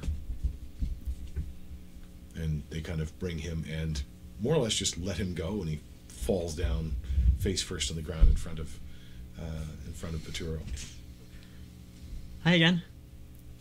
And sort of kind of trying to move. You can see that these chains are very, very heavy and very, very thick and just covering him utterly. But he was thin, but he was not spindly. And he shouldn't be struggling this much with them. But there's a sort of wild look in his eye, and the eye kind of spins around, and he's taking in all of you, and there's this sort of diminishment of his shoulders as he just sort of like, oh. And if he didn't have the gag on, he'd probably swear something loud. You know him. We briefly encountered him. In Festering. Yeah, in the Festering Forest. He was guarding a thing, and I had a problem. There was a illithid parasite inside me, so we went and fetched something for him, and he removed the parasite from me, and then we all went our merry ways. He does not belong here. Oh. The Fae have no place in my realm. Release him. And the imps kind of move around and start to unlock small little locks that are all around him. They don't seem to have keys. They just seem to come open at their touch. And after a whirlwind of activity, the chains are kind of pulled away, and Finn, kind of a little bit cramped up, clearly from his confinement, stretches himself out. Both of his legs are still clamped with these manacles, though, and he kind of frowns at them. Really? And he brushes himself a little bit, and you can see his clothes kind of straighten and wearing kind of what looks like almost a green suit. It's only a slightly different shade than his own skin. And he kind of brushes his hand through his hair, and his hair kind of combs itself out perfectly. Hi. Hi. Hello. We've not met. And you are? I'm Finn. And he extends his hand. I'll shake his hand. Okay. It feels very warm, and he kind of holds onto it, and he kind of leans in a little close. Get me out of here. That was your job. So, Peturo, This is your job. he can help us out of here? If he can be convinced. Yeah, sure. What the hell do you need? Just get me out of these chains. And he's kind of lifting his feet. Who is he? Some type of fae. And he whistles a tune. And it's weird because it's like three people are whistling the tune, because he manages to have his own bass, his own highlight, and there's just this rhythm somehow as well. Is he beatboxing? Kind of, yeah. I really have to consider if he can beatbox. This is interesting, yeah. Questions that D&D never thought you would ask. Well, you know, welcome to D&D. Here we beatbox. I can release him if you can assure me he never returns. Don't really want to come back. Didn't really want to come the first time. How did that you was foolish. get here to begin with? Not going to tell you. Not going to be tricked the second time. What? That bastard. Oh, right, him. Emerald. Him that... Yeah. Yes, Emerald. What am I being bound into here? What is it everybody needs here? I'm not sure if we can say that he can never return. Especially I can say it. Especially not that the way has been open for others to come in, such as myself. And Finn kind of... That's what that is. Fresh air. I knew it. Tell me, how did you do it? A friend. And Peturo kind of looks back and forth between him and the rest of you. Do what? The traveling to here, right? Yggdrasil wait. might have accidentally been planted. And his eyes go wide, recognizing obviously the name of Yggdrasil. Who, Peturo? Here. Peturo or... Okay. That is how Namazni was able to bring me. Well, one of her lord keepers or priestesses brought me, but... I will have to see to uprooting that particularly nasty bush. It does not belong here. As long as the uprooting will not kill it. I believe it is As long a as friend. As long as there is a way to replant it. But there is an opportunity while it is here. I do not like its presence. We've been sent here, fated, to change your shadow. let us do that. And you can remake it any way you like. If you can return my heart. Then I ask you not to kill mine.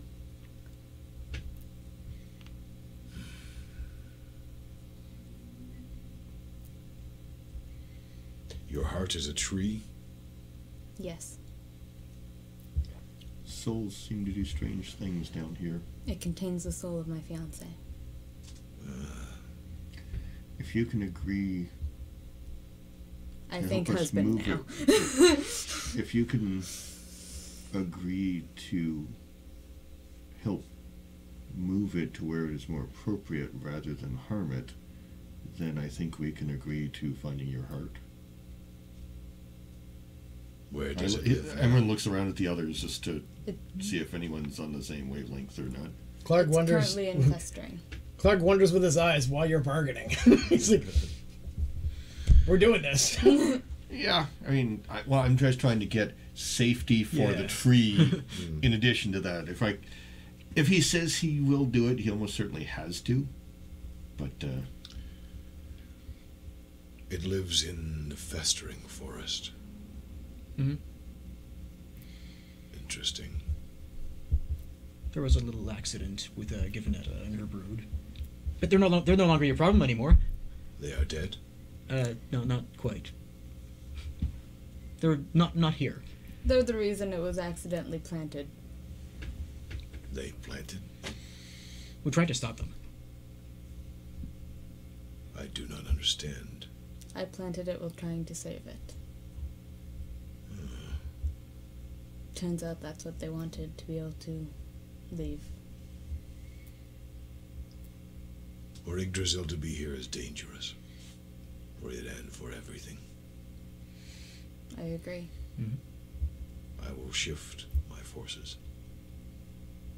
They will defend the tree against Arvex.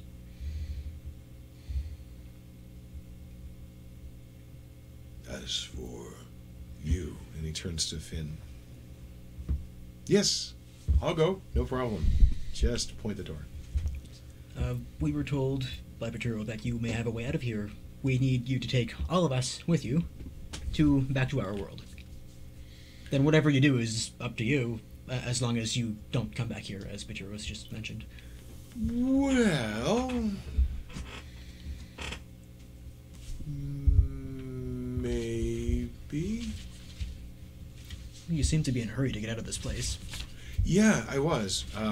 Next down to the chains. That didn't work out the way I expected it to. Okay, well then. All I have to do is take the 4 of you back to where you were. And one more if you can. Oh, now there's another one? Lost in the tree somewhere. Oh. Wait, you're not him. Okay. Lost in the tree. Lost in the tree? Yeah. It could be anywhere. That's going to take some work. you hear this faint, far voice going, "Go on without me." But yes, primarily us. There's a spell I can cast that would take us home, but I normally need a connection to my church to do it.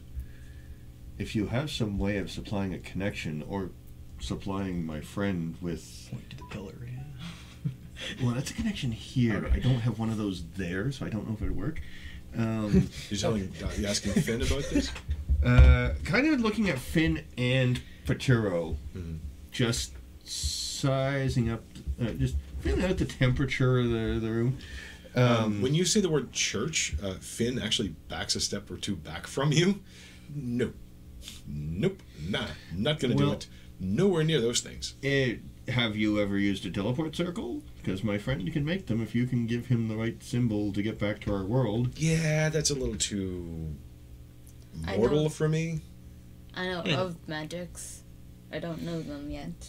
Don't quite understand them. If it works, it works. Petero, you said It you... will not work here. That is the point of this place.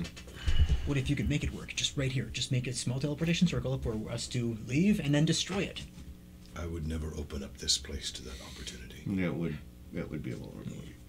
And you also remember, though, the remains of a teleportation circle in the basement or the top floor, depending on how you read the inversion, of Emerald's Tower. And the teleportation circle in the library, which was probably the corresponding one. And the amount of power necessary to actually make that work.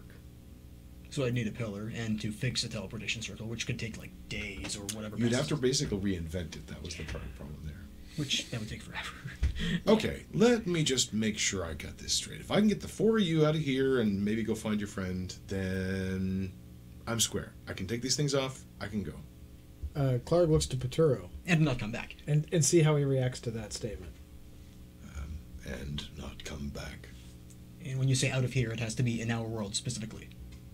Oh, yeah. Preferably in a non-remote location. Sure, yeah. No, that's easy. I mean, not easy at all, but better than these things.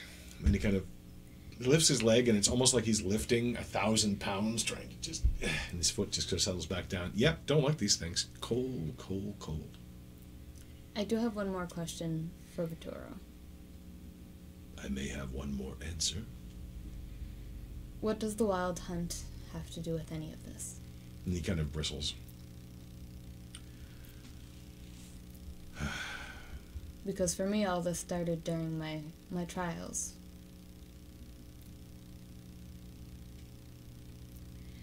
I was watching them.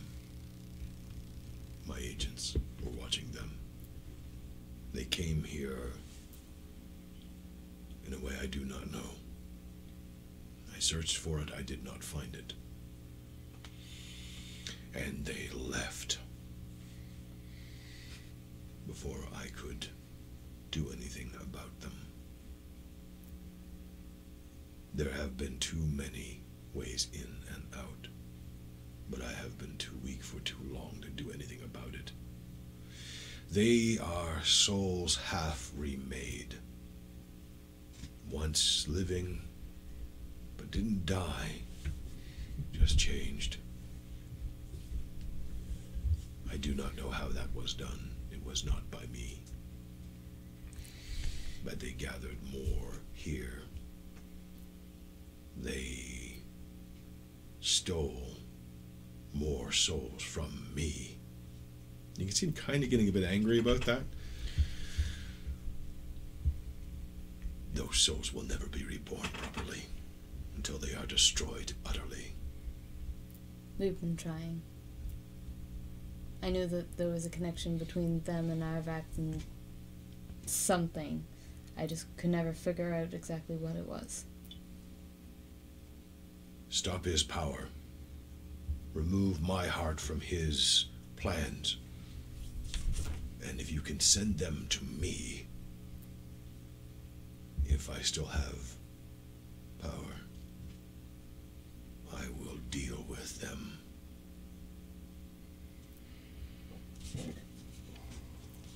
I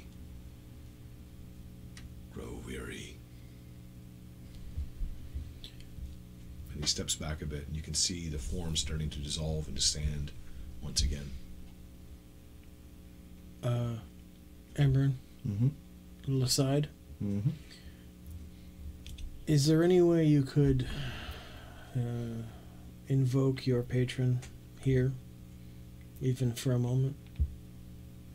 In what way? I mean, I can cast her magic here. Show him she still lives. Give him a moment of hope before we leave.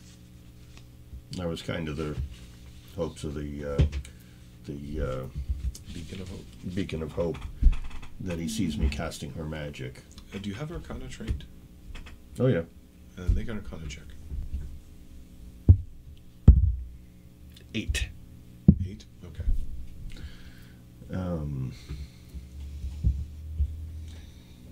I have a thought, though, that may do that as a side effect. It may better our chances of getting where we're going.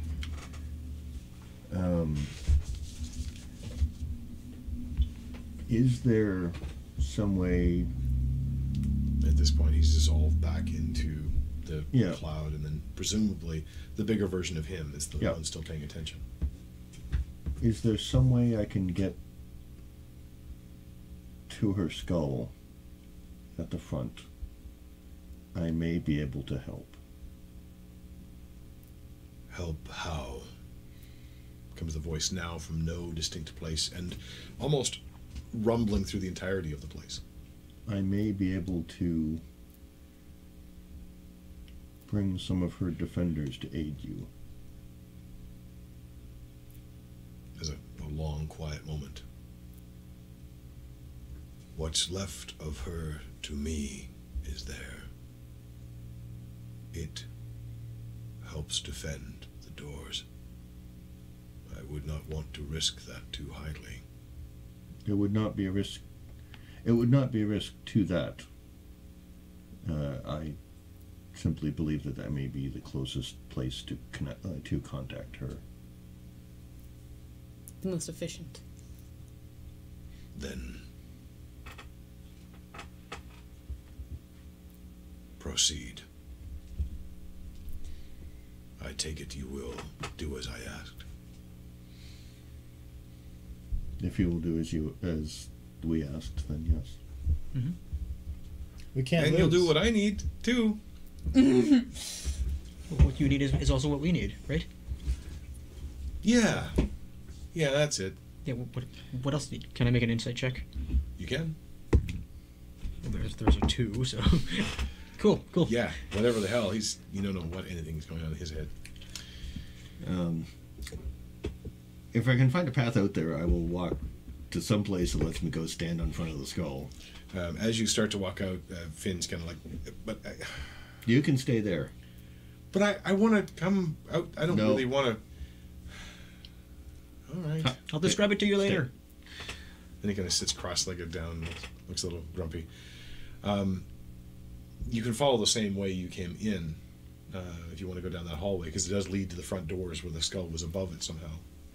Sure. I'd like to end up on the skull rather than looking at it, but yeah, if I can walk out onto it.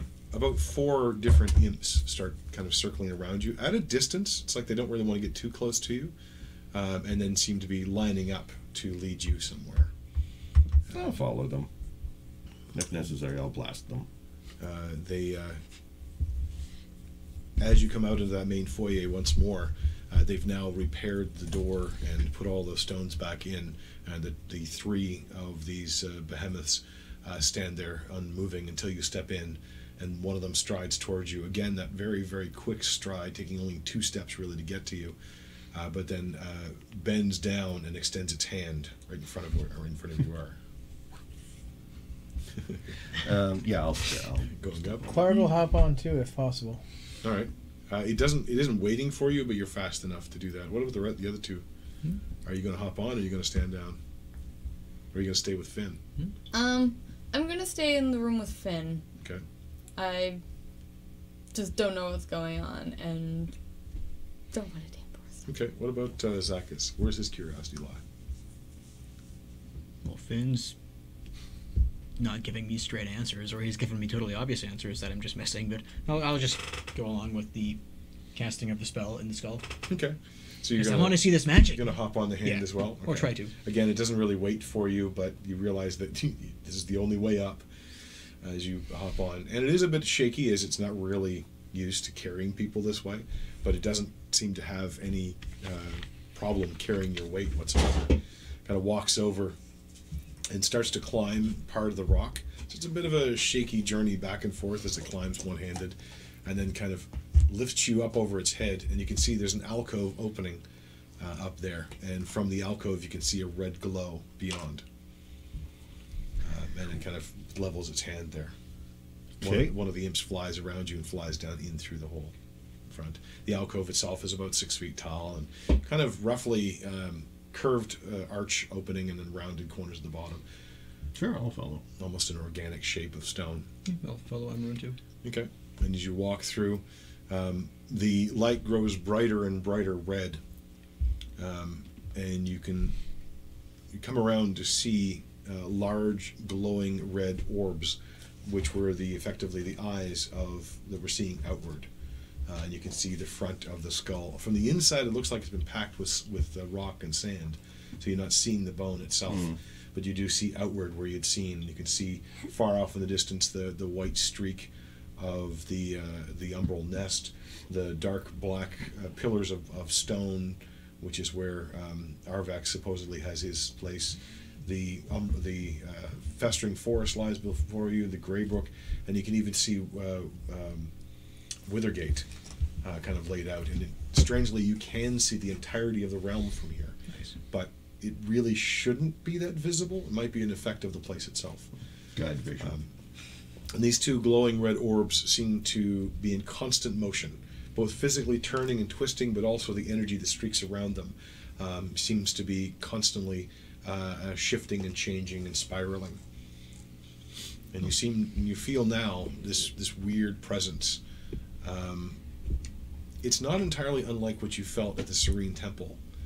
This sort of presence of her, strangely, all around you, but muted, distant, almost like an echo of that same thing. Okay. The imp is sort of pops up onto the edge of the eye and is just sort of looking, or edge of the hole of the skull, and is kind of looking at you, watching, observing. Head twitched. Okay. Say this is gonna take me a little while, 20 minutes or so. Emran will set up sort of like to cast a ritual. He's just casting 2 spells, but they're ones that have casting times of 10 minutes, so they're basically rituals. And this chamber is roughly circular, about 30 feet wide. Yep. So plenty of space. He's going to take the 6 chaos crystals that he had from the lair of the Illithids that we found in the city. They were crystals enchanted with enchantment magic. He also has an illusion crystal, but I'm not certain that would be all that much useful for this. So he's going to space them out equally around. And again, he's probably going to do this like as one ritual, but really it's the casting of 2 spells. Okay. He's going to cast Planar Ally twice. Okay. You do both, even though you're distracted with the work that you're doing, Emrun, but especially Zakis, you notice that the imp is paying more attention than the imp should probably pay attention to this. And then you realize the imp is watching this because Baturo is watching this. That's what I figured. They are his eyes. And probably when he was referred to allies and spies and agents, they're probably half of them. Okay. Because you have seen them innocuously everywhere. Nice. Yeah. I'll just, while Amrun sets up his rituals, I'll just observe the orbs, like, is there, what kind of magic's coming from them, and just basically I want to know as much as I can. Sure, and with the amount of setup that he has to do, you can kind of do it basically without not magically, you don't have to detect magic necessarily, although you can to get further detail. But for where they are placed and the way that it looks, divination will be the strongest kind of magic here. But this goes beyond divination magic that you're kind of aware of, in that it's a little bit like I forget the name of the spell, but you have a spell which will cast a sensor, and you can move the sensor about. Oh, magic, arcane. Yeah, it's a little bit like that, you think, kind of theorizing through it. But at the core, you can see what looks like, and as you kind of observe it, and every once in a while the sparks move a little further apart, you actually make out that there might actually be eyes in the center of this. Eyes probably as big as your doubled fists at the very center of all of this energy. And they're held floating in midair. And you also remember that his own eyes, Baturo's own eyes, were glossed over. So it's entirely possible that he doesn't actually have eyes, that these are actually his eyes. Whoa. That he has moved here and maintains a connection to watch over his realm. And now he's pissed that he can't see like half the things going on. He's definitely missing things. They were things that you told him that he was surprised at, and that really shouldn't be. I didn't the giant tree growing over there. Well, in fact, tower. from here you can't see it. The festering has covered it over at this point, but you know where it is. Yeah. I mean, you're not there, but you know exactly where it is. But even they can kind of pick out a little bit. Well, actually, the two of them. Amrun has no idea where that is, other than seeing a big, crazy-looking forest. I'll ask the imp, assuming that maybe he can respond, just hoping he can respond. Are those dangerous to touch? It kind of cocks its head at you and watching. Touch it. poke it with a stick. I'll just gently move over to like where the eyes are. Put my hand next to it, not touching it. Okay, you can feel the pressure of the energy as it's moving around. Okay. Kind of like the same way if you put your hand close to a flame, you can feel the heat even though you're not in the flame. Mm-hmm. Or if you're close to an electrical, like an electrical fence, you don't have to touch the electrical fence to feel a little bit of that static electricity. I'll just look back at the imp without touching. It's watching you steadily. Kind of every once in a while looking over to where Amrun is just to see what he's setting up, but this seems to be the more interesting thing for the moment. You look over at the imp to see if it's okay. The imp is looking at you to see what happens. Basically. Science.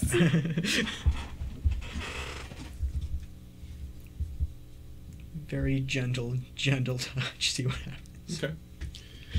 Make a Constitution saving throw. 15 plus 2, so that's a 17. Okay. So, the first thing that happens for you is you lose all sense of everything. You lose sense of sight, of smell, of hearing, of equilibrium, of taste, of touch, of heartbeat. Everything vanishes in an instant. Whoa. And you see the vast realm around you. And if you focus on any little bit for a moment, it is as though you move there in an instant and you can watch. Your eyes drift around and you see out of the corner of your eye a flash which catches your eye and you instinctively look that direction.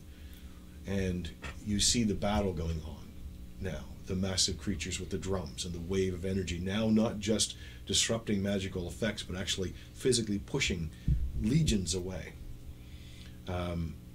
And you can see different creatures in there. Some are skeletal in nature. Some of them are similar to the ones that you had fought around the Temple of Mnemosyne, only gigantic. Some look like they're formed from 3 or 4 versions of the same thing. So you start to take in details of that. It gets a little creepy when one of them turns its head directly at you.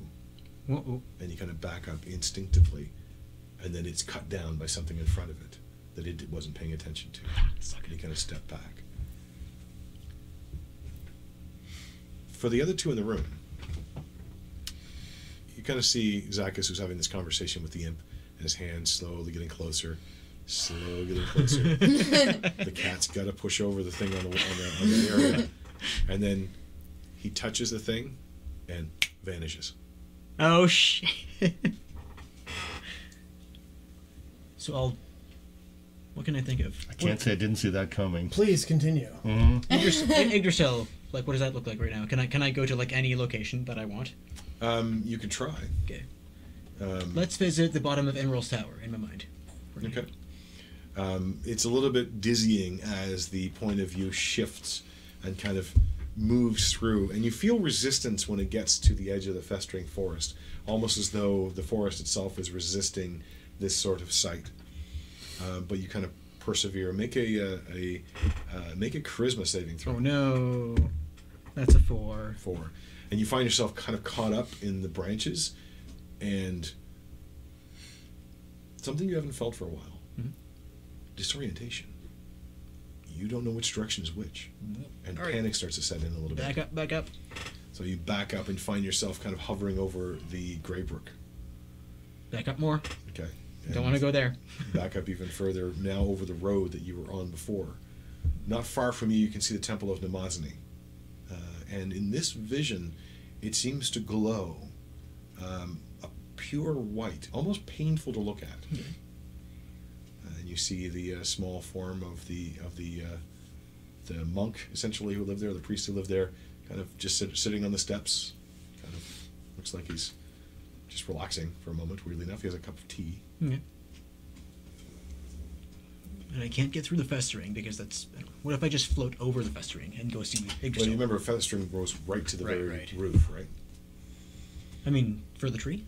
Or to the roof of the entire... Of the cave, essentially, shadow, that is the shadow. It's climbed the tree. Well, that was an interesting adventure. Let's just go back to my body now. Okay, make a Constitution saving throw. 13. For 15? 15. You zip back and you see the two of them working. Everyone seems to be continuing to work. The imp looks directly at you. Whoa! And you're standing where you were, except for the fact that you don't have a body. You still seem to be that mote of perception. Back my moat a little further away Okay. from the thing, but not so far that I fall from the edge of the skull. Okay. Make a Constitution saving throw. Nat 20. As you kind of back away from it and kind of have to force it, you have to kind of remember, and you think to yourself, okay, I'm a physical being. I have a body. There is a hand and another Body is hand. a real thing. And it's almost as though you have to rip it out of yourself. And you kind of find yourself pushing back. Two of you see his form kind of shift backward and kind of reconstitute itself. And the imp falls over laughing.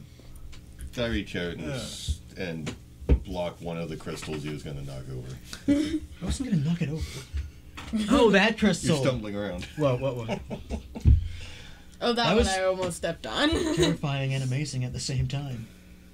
I just grazed my hand on it lightly. Like this. And I could see everything in here.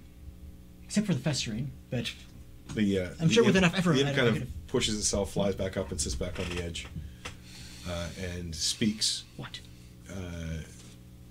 discongruously, I might say, in an extraordinarily deep voice. I would suggest you not do that again, but it was funny. What would have happened had things gone poorly? You would have become part of my vision.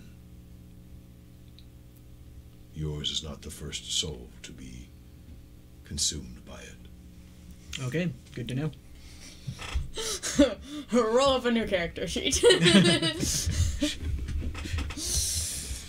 So about 20 minutes setting Yeah. up this sigil, essentially, or? Not so much a sigil. It's mostly just in a circle. Okay. He'd probably be doing a little bit of stuff with chalk and whatnot, mostly religious symbols and whatnot. Okay. Effectively, what he wants to do is call a couple of planar allies to help defend this particular area. Okay. Now, the spell says, I beseech an otherworldly entity for aid, must be known to me, in this case, Paluxia. That entity sends a celestial, elemental, or fiend loyal to it to aid you. I'm assuming celestial or elemental. Making the creature appear in an unoccupied space within range. If I knew a specific one, I could ask for that, but it's still up to you what actually shows up. And the effect of it is, if I form an agreement with them, then they will do that thing. And then after it's done, come to me and report and then disappear afterwards. Now, as to what they will or will not agree to is entirely up to you. There is an idea for a cost for things, but if it is a non-hazardous thing, or if it's in their best interests, they may waive the cost or reduce the cost. All I'm doing is summoning them with their power from the enchantment crystals to hopefully maybe either make them stronger or more agreeable or whatever. And ask them to defend the body of the defend the remains of their goddess for as long as they can, while we attempt to resolve the situation. He has little to nothing else he can offer for payment, so if they don't want to, that's fine. He will not force the issue, but basically it'll summon two that might help. If they decide to. Other than that, it's entirely up to you. So you're going to first cast it once and then try to cast it again? Effectively, yeah. I've got it's a level 6 spell, so I've got a 6 and a 7 slot that I'll use, but yeah. Well, Do you want some time to think about that? that's not a bad idea. It's about break time. Yeah, so I'm going to take a break and I'll think about that. We will return. I don't know if we have a particular typical break. I think it's once all of us have used the wash. Yeah, pretty much. So given how timeless the shadow is, we measure things in bodily functions now. But we'll return, and of course, obviously, if you're watching this on YouTube, nothing has happened. Amazingly enough.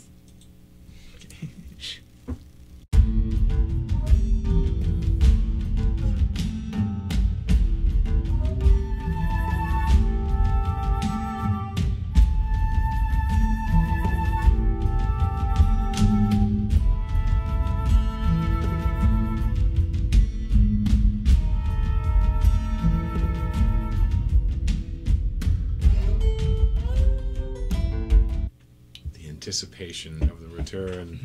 Yeah, I hope you're still watching. We had another technical glitch. If you're watching it on YouTube, nothing happened. It was fine. Everything is perfect. All perfect. We know what we are doing. Nothing ever goes wrong. Ever. Other than I forget to post the thing for a month. Beyond that, however, we return back to our scene, where we have Amrun having an ambitious casting of what was it called again? Planar Ally. Planar Ally, a 6th level spell, taking the time to set out these crystals, and I'm assuming kind of using celestial writing essentially as your binding connections inside. The only thing he speaks other than Elven and Goblin. And aside from Zakas's little foray into Everywhere. The site of Baturo, so to speak. And Clark kind of on standby just in case anything goes seriously wrong. You cast If anything goes boom, you can let me know. What does it look like when he casts a spell? Do you have a particular look in mind? If not, I can make something up. Let's see if I... No, it really isn't a call out. That's what they're kind of looking at. Yeah. He's probably mostly meditating, doing some... reciting some prayer stuff for focusing. Really, yeah, he's just kind of reaching out to Paluxia to see if she would like to send a couple of things over to help defend her bones and her ex-boyfriend.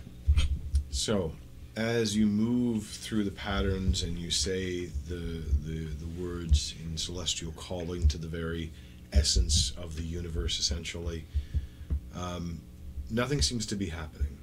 And nonetheless, one of the key elements of this is faith. So you continue to press forward. Again, nothing seems to be happening, and you're coming on the closing part of the ritual. You expected more reaction from it. And as you utter the last words, probably a little desperation climbing into your voice just because you really want this to work. And there is a reaction. The celestial symbols you've kind of laid out in the dirt and the sand here and the stone, probably a little bit of chalk as well, glimmer slightly and then fade, recede. And for the moment, that seems all that has happened. Meanwhile, in the other room, for the past 20 minutes, Finn has been literally whistling one song after another, just kind of waiting, trying to do it. You sense a bit of frustration in him, though, because while to a mortal performer, his songs would be considered to be extraordinary at the moment, he seems frustrated, almost as though there's a level of which he's not able to reach, and so he cuts himself off numerous times while performing. And after a certain amount of time, the pillar that you left behind flashes white, and that energy rolls out along the walls, and you can hear again kind of a bit of a rumble from the walls themselves as they sort of take some of the impact, but instead of going outward in a circle from there, it is almost as though it pours like a wave down the tunnel where the rest had gone, where Amrun had led them, or was led down to the other end, and it pours down there like water gushing through this hole. From inside, up above in the head, there is a rumbling sound as the dirt around you seems to shake and shiver and the ground itself seems to move. But then you quickly realize it's not ground that surrounds you. It is in fact the former skull or representation of the skull, depending on how you look at it, of Paluxia, and small bits and pieces of rock fall off the edges, revealing a little bit of extra light. From where you're at, kind of a bit back further, you can see a big flash from in the main foyer where you were, and then joined by multiple other flashes, and then you can almost hear the sound of this wave. You hear the sound of the shifting also of those giant behemoths kind of shifting as where they're standing, almost rocking in place, as a swirling white, milky blue white wave kind of comes up through the tunnel you're in and washes outward through the eyes, through the sockets, and flies outward. And you both kind of, all three of you kind of look outward towards it, and you see it rocketing towards the south, where it, in an instant, almost like the speed of light, vanishes and stretches thin, or stretches thin and then vanishes, rather, colliding with the umbral nest at the far end, where it seems to spin and swirl around it, getting larger and larger until it returns, flowing now as multiple small streamers going through the eyes where the sockets were and filling up these symbols, spinning and swirling and twisting and turning into a shape. A shape, but not a form. It seems to be a humanoid form, large, almost 8 feet tall. It has broad, flat, or broad curved strokes that flow out of these multiple little ribbons that are surrounding it. Each one, you have a feeling, is a soul, all bound and shaped and formed into this. And as those curved shapes move further, you recognize them to be the shapes of wings forming behind, as standing before you in constant motion, not entirely unlike the effect you've seen on the eyes themselves that are standing there, where they have the constant motes of energy flowing around them. Here it is constant small balls of bluish white energy, leaving trails behind them, almost like ribbons, wrapping and forming and moving rapidly to this strong form. And there before you stands something. You've never seen anything like this before, but the images that you've seen carved into the temples make it feel like an angel. And with 200 voices, maybe more, it speaks, a chorus of voice. We have come to defend Our Lady. We are sorry. We wish to make amends. Do I know anything about this kind of creature? Religion check? Yeah, if you have trained in religion. I think so. I think you were. Yeah. Plus 10. Well, that's a 14. 14 total? Yeah. Oh dear. Okay. Nothing of this particular form comes to mind, but the shape does evoke angels that are sometimes said to be the messengers of gods, sometimes said to be the fists of gods, or the weapons of gods. That still seems to be true, but it's not quite. There's a word you're looking for, and it's not quite coming to you.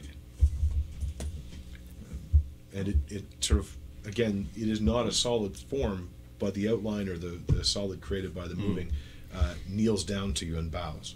I bow in return. Please defend Our Lady for as long as you can. We need time to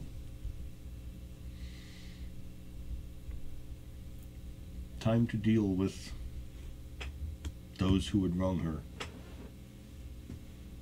There's a movement, and it's strange because, again, this outline of a form is the only thing that's just a shape, but there's no solidity to it whatsoever. So it's really just things orbiting and twisting around. But it looks like it moves towards the window, or towards the eye opening, and looks outward. We are confused. Where shall we defend her? Here or out there?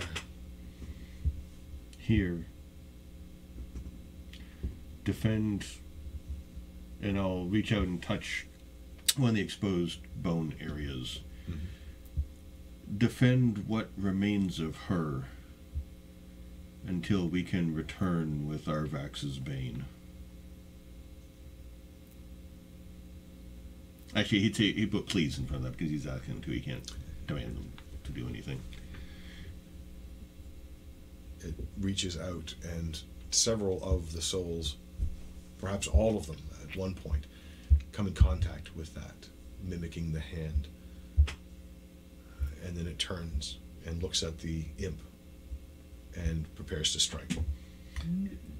That imp serves Paturo, We know. who wishes to bring Paluxia back. Make a persuasion check. Okay.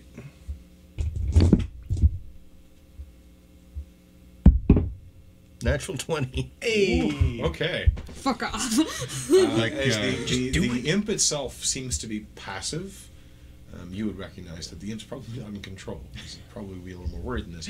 But it seems to be passively watching, and his head cocked a little bit as the creature sort of seems to manifest an extension of its arm, which would be the shape of a weapon almost, almost a mace or something, but stops mid-stride. We are confused, but we will do as you say. Is Paturo not the enemy then? No, we believe. I believe Arvax is the betrayer, the one who brought this about. He is the one that Paluxia's remains must be defended against. Paturo defends this area as well, but his attention is split. And there's a pause, and there's no face as such either. Again, it kind of just, if you can imagine almost a strobe light effect, where you see these little things take a shape of a nose for a second, then it's gone. And then there's a sort of deep bow, as you wish. And it flows, taking away its form for a moment, flows out the eye socket, and then reforms down in front, standing on guard. Was this in Celestial or Common or something else? It's spoken common. Okay. It's spoken common. Yeah, in this case. They spoke in common. I think I made a Solomental. They here's the bad pun. We've all been waiting for it. They toot in common. Ouch. Yes, it seems to have been successful, if somewhat an unexpected version of what you were expecting. Sure. No, that should help. So that's about all I can That do. was the goal. Clark will look to Amro. Good. I think so. Let's go. I'm gonna pack up the crystals and go. And the imp is kind of just looking out at the thing, kind of observing it out the window. I'll say to the end that it should defend you. At least it'll defend here, so maybe that will help you some. Turns back to you, and there's a sort of smile on the imp's face, and again speaking with a voice that is unsuited for its tiny form. It will help. Okay, let's go and Is figure out the how to get out of here. Golem's hand still up. Yeah, it seems Okay. locked in position. Hop on the hand, hold on. Nothing seems to happen. And you also notice this room seems a lot dimmer than it was just a little while ago. The veins of white where the bone are not glowing as strongly as they were. Are we all in the I hand? think, yeah. Alright, take us down. Perhaps I might have drained the power. Knock on the hand. Take us down. Doesn't seem to move. Clark will start his descent. Okay. It's easy to climb. It's a rocky creature. But as you make your way down to the bottom, you look up and you notice the faint symbols on the surface of its back, around where the thing are, start to take little sparks of color again, little sparks of light. Recharging. And as you kind of are there, it seems to judder a bit, and it kind of shakes you where you're standing, but then does eventually slowly lower you down. Very, very slowly, however. That's okay, I'll wait for it to go down. I kind of loading. imagine it's like a really slow escalator, like Without the boring music. it's only moving like fast. You're like 2 feet off the ground, still going down, like 6 inches, still waiting for it to hit bottom. Yeah. I'll hop off, and I guess, yeah, we'll head back to the room. Okay. As you head back, Finn is now kind of hit upon something he likes, but then stopped when all the light show went off. That was good, right? It's a little hard to tell with these. With a maroon, it's hard to tell. Yeah. And then the rumbling voice from around you, it was good. You come back in. He could have fixed everything. He could have killed everything. Who knows? Yeah, I know that kind of pattern. You return back to this room. The imp has flown off now and vanished off into one of the alcoves. Unexpected, but good. And once again, the swirling starts up again. This time more vigorously than before, and it seems to take shape even faster. But the form is noticeably diminished. It's actually shorter than Elzera at this point. Closer almost like a tall dwarf in stature. I'm not the shortest person in this party. Who is the shortest person? Is Clark the shortest Clark person? might be. Yeah. Okay. Zacchus I'm used the to be until wild I know magic Zacchus is happened. not anymore because he Zacchus he is got- the only person taller than me. Okay. Some Clark's reason I like thought- 5'4". Okay, for some reason I thought Elzera was the smallest. In real life, I'm the It's smallest. probably what I accidentally made a mistake of doing. I'm sorry about that. Well, to Clark then, someone a bit shorter than you, again like a tall dwarf. In fact, has a almost big beard, weirdly enough, but it's not natural hair. It seems almost like greasy strands, almost like snakes as they twist and turn a little bit. Again, still not wearing a shirt and just with the same sort of kilt as before. But the horns are still distinct, strangely enough. You get the impression that he takes different forms depending on who he feels like he needs to talk to or whatever whim he might have. And his voice changes a little bit. Good. Good. I like what you've done so far. And I have a gift for you. Something that should help. If you'll accept it, that is. Certainly. Gladly. Sure. What is it? Hold out your arms. Left, right? Whichever you prefer. Both. Okay. My birthmark is on my right, so I'll put it on the left. Okay. And he kind of gets you to roughly line up a little bit. And then with... Now, don't make any mistakes anymore. That's your wake-up. No. He moves down the line, and depending on whether you've left your hand or left hand or right, he reaches you with the right or left hand, the appropriate one, the opposite one for a handshake. And it's more like an arm bar, where you grab practically to the full elbow and hold on. But as the flesh comes in contact with your own and he squeezes on your elbow, there's a small burning sensation from the upper part where the arms have come together. And as he pulls away, you notice a small symbol. It looks like a broken infinity symbol.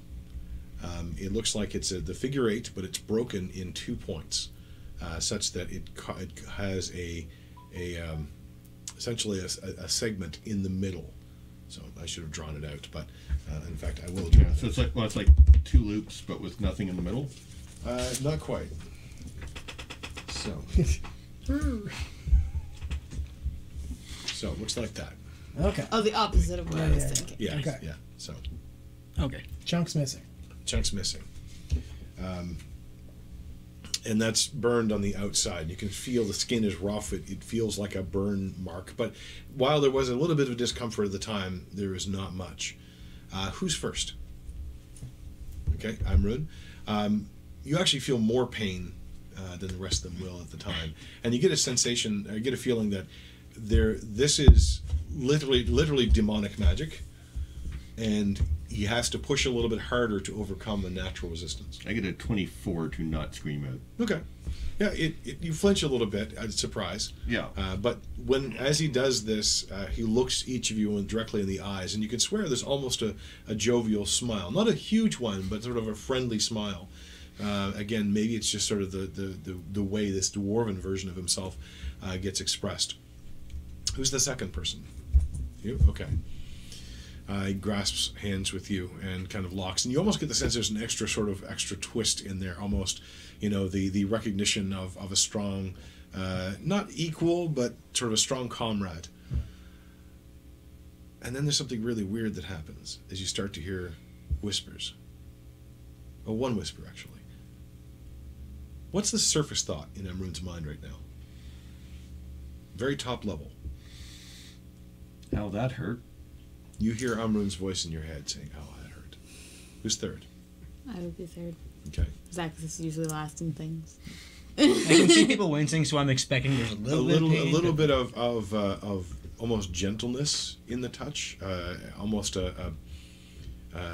as much almost like a caress as it is a handshake, kind of like a friendly or very almost like a hug practically with hands. Again, that same sensation. What is the surface thought in Clark's head right now?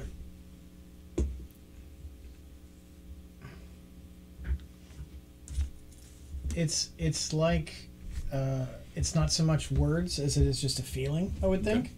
And it's a lot of like looking over a horizon off a mountain top. Like you get that like moment of like, whoa, there's Vertigo a lot of almost. there's a lot of stuff, and it's all happening. Okay. I get stabbed with hot iron, and she gets like gently held. There's an exhilaration. Yeah, that sense of exhilaration, that sense of amazement flows now from Clark to you, and also Amrun, you start to pick up that sense as well. What's her surface thought at the moment? That didn't hurt that bad, wimp. And you could have swore she said it, but you also didn't hear it. It did so. Y'all get to hear all their thoughts now. That's weird. They're all giving each other weird looks, and I don't understand. And then so he reaches out and... No, I said out loud. That did hurt. Wait, what? And then you're kind of like, ah! As it does kind of sting quite noticeably. And seems to linger a little bit longer than the rest. And then pulls his arm away, and you can see, and there's a little bit of smoke from this brand that he's made. So it's like on the forearm? It's on, it's on the inside arm. Inside So where the grasp is. yeah, so like right here. Yeah, yeah. So it's not visible to someone outside, but you can see it yourselves. Ah, good. I'm glad that worked. Sometimes it doesn't really work out the way I thought it would. What does it do? What is on Zach's surface thought? What does it do? Yeah, kind of perfect echo. Two things. Yeah. One, what does it do? And two, is that gonna get flagged at the library? Is Emerald gonna notice? Oh my god, what have I gotten myself into? So it's like curiosity and panic at the same time. So that was a lot of surface thoughts. But The mark will fade in time, although all of you will be able to see your own and each other's. And some of the initial effects will fade as well. I suspect you've heard something you didn't expect in your own minds. That is only because of the initial connection I've made between all of you. In my experience, teams need to speak subtly, and this should allow you to do this. It will also let you know where each other is, in case you are in danger. excellent. It will also be part of a ritual that I will show you now. This ritual you will be able to do once each time you sleep. Well, each time you will need to sleep again before doing it again. I don't do these very often. But it should help you. Then he holds up his own arm, and you can see that he's got a deeper version of the same burn, almost like he had it burned 4 times in the same spot. This is your binding to me. Do not be alarmed. I will not press you for anything. But it seals our bargain and allows you a modicum of my power. In this ritual, you will invoke me. In doing so, you will be led to my remains. Here, you would sense me as I am. Looks up at his giant form. But on your own plane, it should lead you to my heart. Take caution. It is not precise all the time. The further you are, the less precise it will be. But show it a map, perform the ritual, invoke my name, and you will have guidance. Are there any other questions before I show you the ritual? So Symbols. This reminds me of a thing with symbols we had. It just popped back into my mind, and in Zacchus' mind. I'll minor conjure. You know that little cube we had that had the symbol of Arvax and... The thing that I have somewhere No, on I my thought person. Kuzaima took it. Yeah, Kuzaima. Oh, Kuzaima had had taken it it. back. Yeah. Alright. What is this? We had it with us earlier, and our friend disappeared with it. He scowls at it. A mistake. Well, it's I no was longer here. fooled into an alliance, and it didn't work out. But this thing, it's not some key. It doesn't unlock anything. Or... It is, and can. It is a binding, not entirely unlike this, between all of those entities. It can be used to communicate with them and with others of their kind, others who hold them. I don't know if that has much power left in it, now that I've broken my part with it. But be careful of those others. I think they still work with Arvax, or at least are aligned with him. Understood. Who are the others? I think there was a wild hunt for one of them, and because there was something in old Druidic. There was Arvax, old Druidic writing that I couldn't decipher. No, maybe Alzera could.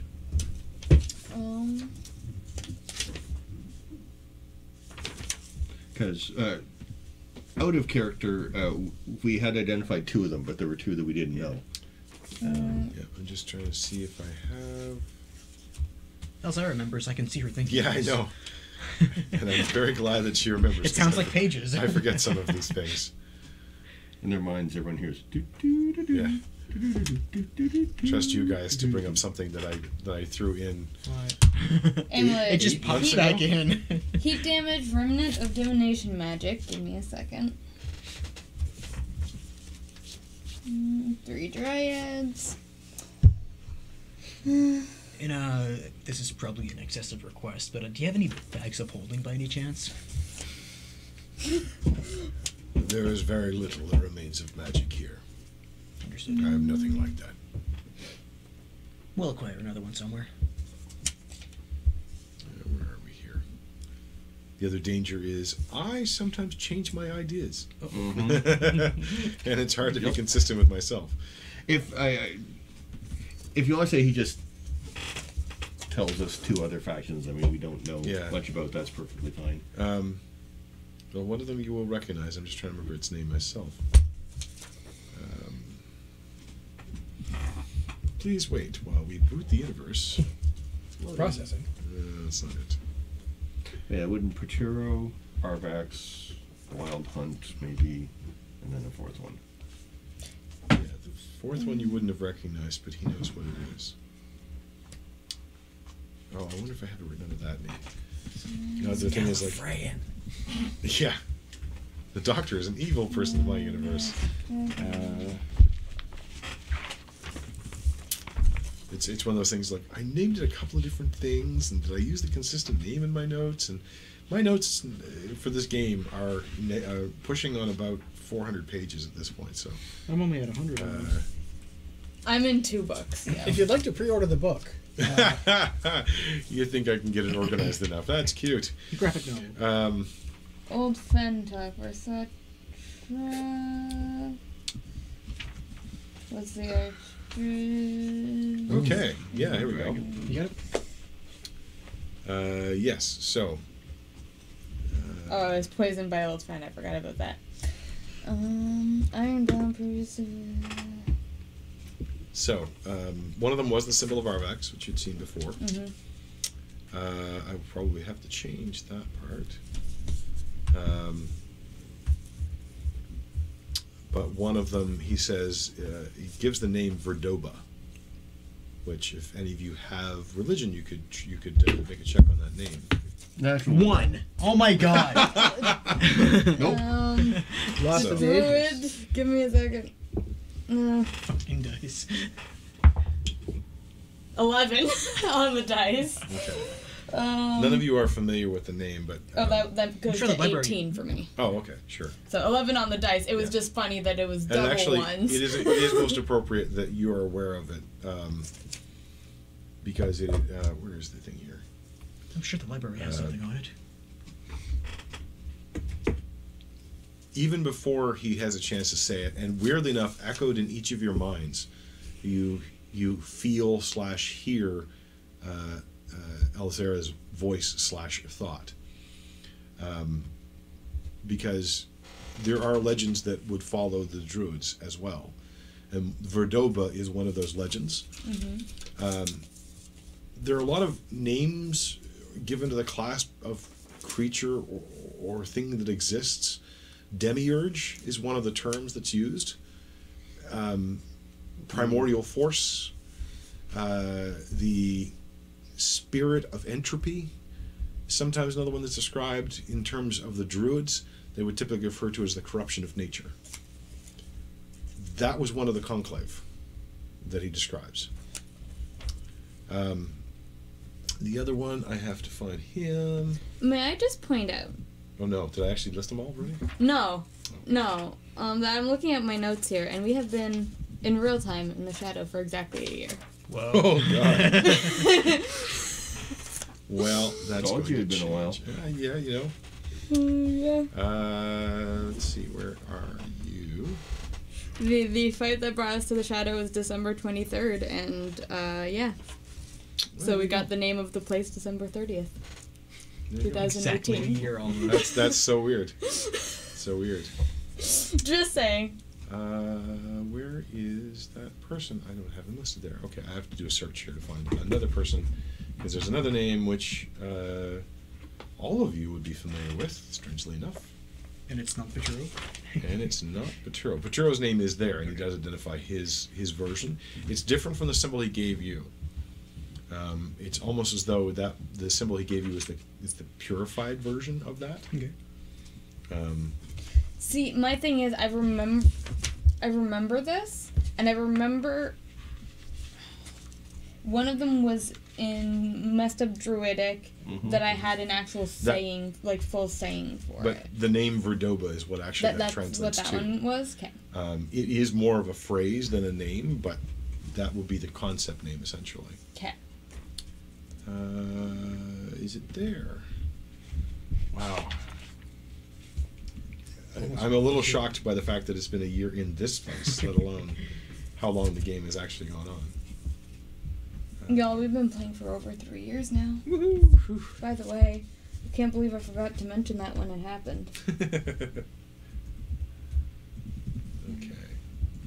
But yes, this is me trying to remember so I can give you the actual... nope, that's not him either. Okay, I need to remember the councilwoman's name. Councilwoman? Yes. That I would have. Ferandril? Alexis Ferandril? Yeah. Something like that. Lex. Frendril.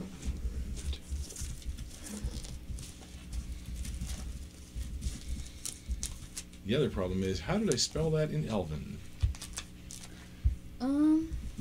Oh, okay. I cannot help you with that one. Okay, 4 sides to a thing. There's Arvax, there's a Druidic that's twisted, there's 2 more. Clark recognizes one. Which would probably be Arvax's. It resembles the thing that tried to drag him into, like, that watery place Oh, in the yes. fight before. Yes. Okay. Alexia Ferendril. Ah, that's what I was looking for. Oh, the councilwoman that got killed by the cult of Arvax? Nope.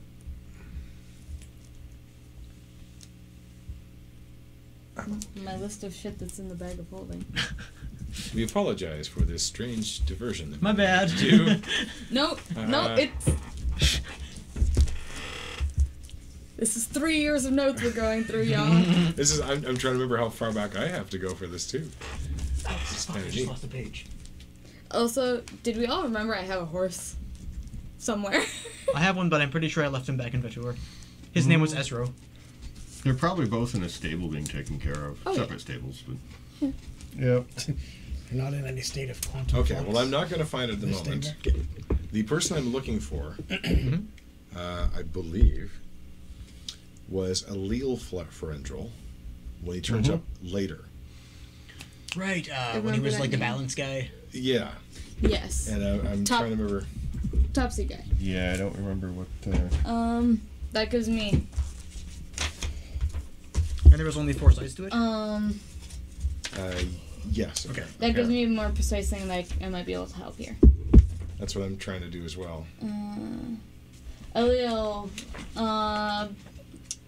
Okay. Raised. Of course, I just called it the Great Balance. Yeah, the Great Balance. So balance that is maker. the fourth symbol as Paturo identifies it, is the Great Balance, which also is described as a demiurge or a being of existence, primordial being of the balance of the universe. But as you recall, what Allele has said, Allele was a warlock tied to its power. But Allele was also worried that if it actually succeeded, the world would stop anything. All would be perfectly balanced, nothing would ever change. And that was its ultimate goal. Not because it had any malicious intent, but that's just simply its existence.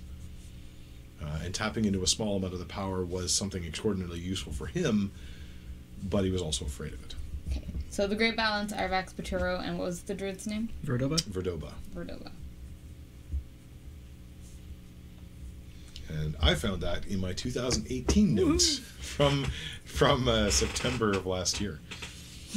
So, or actually October of last year. So, there you go. Yep. Real time, y'all. Yeah, that was D&D unexpected takes a long difficult. time. That was unexpectedly difficult. But yeah, he identifies all 4 of those, and he would say that Verdoba,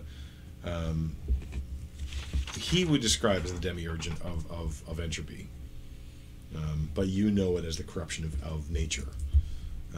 Nature being the natural enemy, essentially, of entropy from the druid point of view. Yeah, I'll have to update my notes as well. I have to watch this episode again, so I get the notes right. There you go. And are So- the other 3 still working together? Or does he not know that anymore? He explains it when he left the conclave. He does not know what they did. And that's why he doubts this has any power, because it still has his symbol on it. Okay. But he does know that they are, if they stayed in the conclave, they found a 4th. Okay. The Great Balance would demand a 4th because it requires balance. So what they filled it with, you do not know. But we have an idea. You may. Yep. So, I actually have it written out, but I'm going to just briefly describe what the ritual is. Okay. Yep. So, and I will actually end up giving you each a copy of it, because it is a page and a half long. But that's just because I'm, yeah. So actually I'll hand out copies of this, just so that you have all the information on hand, so I don't have to repeat it, or you'll have it on reference. Step 1: Emran sucks the life out of everybody else. Sort of. There is no step 2. Yeah. Well, I'm done. So the idea is, it is a ritual that can be performed primarily because you have that connection to Paturo. People who do not have a connection can be involved, but every role involved in the ritual at that point is made a disadvantage, regardless of who it's made by. So it can be done in a press by a 4th person if you don't have one of the 4 of you there, but it is intended to be because of that connection. The symbol that he's given you will only go away in 3 cases: death, and that is the soul is removed from the mortal plane. So if you are brought back to life before that happens, it might still persist. The final death. The final death, essentially. It will go away Is this when written somewhere? Sorry. Is this written on here? I thought I included that note, and I may have deleted that note. Cool. I'll write it. Okay. So 1. Because I'm also looking for it and realizing I don't see that on there. I may have gotten rid of that. Well, on death, on the destruction of the heart, or on the return of the heart. So those are the 3 conditions under which this will stay around. There are 3 roles to be accomplished throughout this, 3 ROLE roles. I regret having used that word double E here, but that's the way it ended up going. There is the summoner, the chanter, and the guide. The summoner's responsibility is essentially summoning the power of Paturo. So to Zacchus's eyes, the first part of the ritual is very similar to the demon summoning you've done before, but not intended to summon the demon in body, only in power. Okay. The second role is the chanter. The chanter is calling out, appealing to the power that's guided. And there's particular roles associated with each of these three things. And then there's the guide, who takes the energy that's given and centers it where it needs to be. The primary way this would be used is over a map. So if you have a map, you can use the ritual to essentially douse over the map and determine where the essence is. The more detailed the map, the more detailed the prediction. If it's not on the map, the ritual fails. So if you choose the wrong map, then it's going to fail.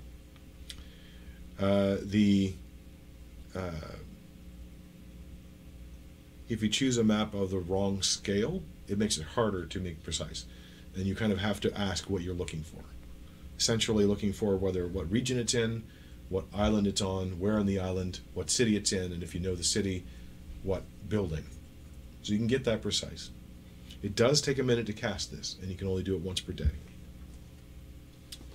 At the beginning of the ritual, you have to draw blood across the symbol, and that is to give power to allow this process to go. So, mechanically, I don't know why I ended up doing it this way, but I did. Basically, because it takes a minute, there's 10 possible rounds to succeed in.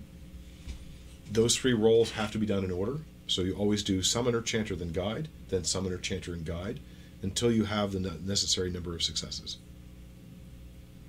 And usually I think it's 4 before 2. 4 successes before 2 failures. Critical success or extraordinary success give advantage to the next roll.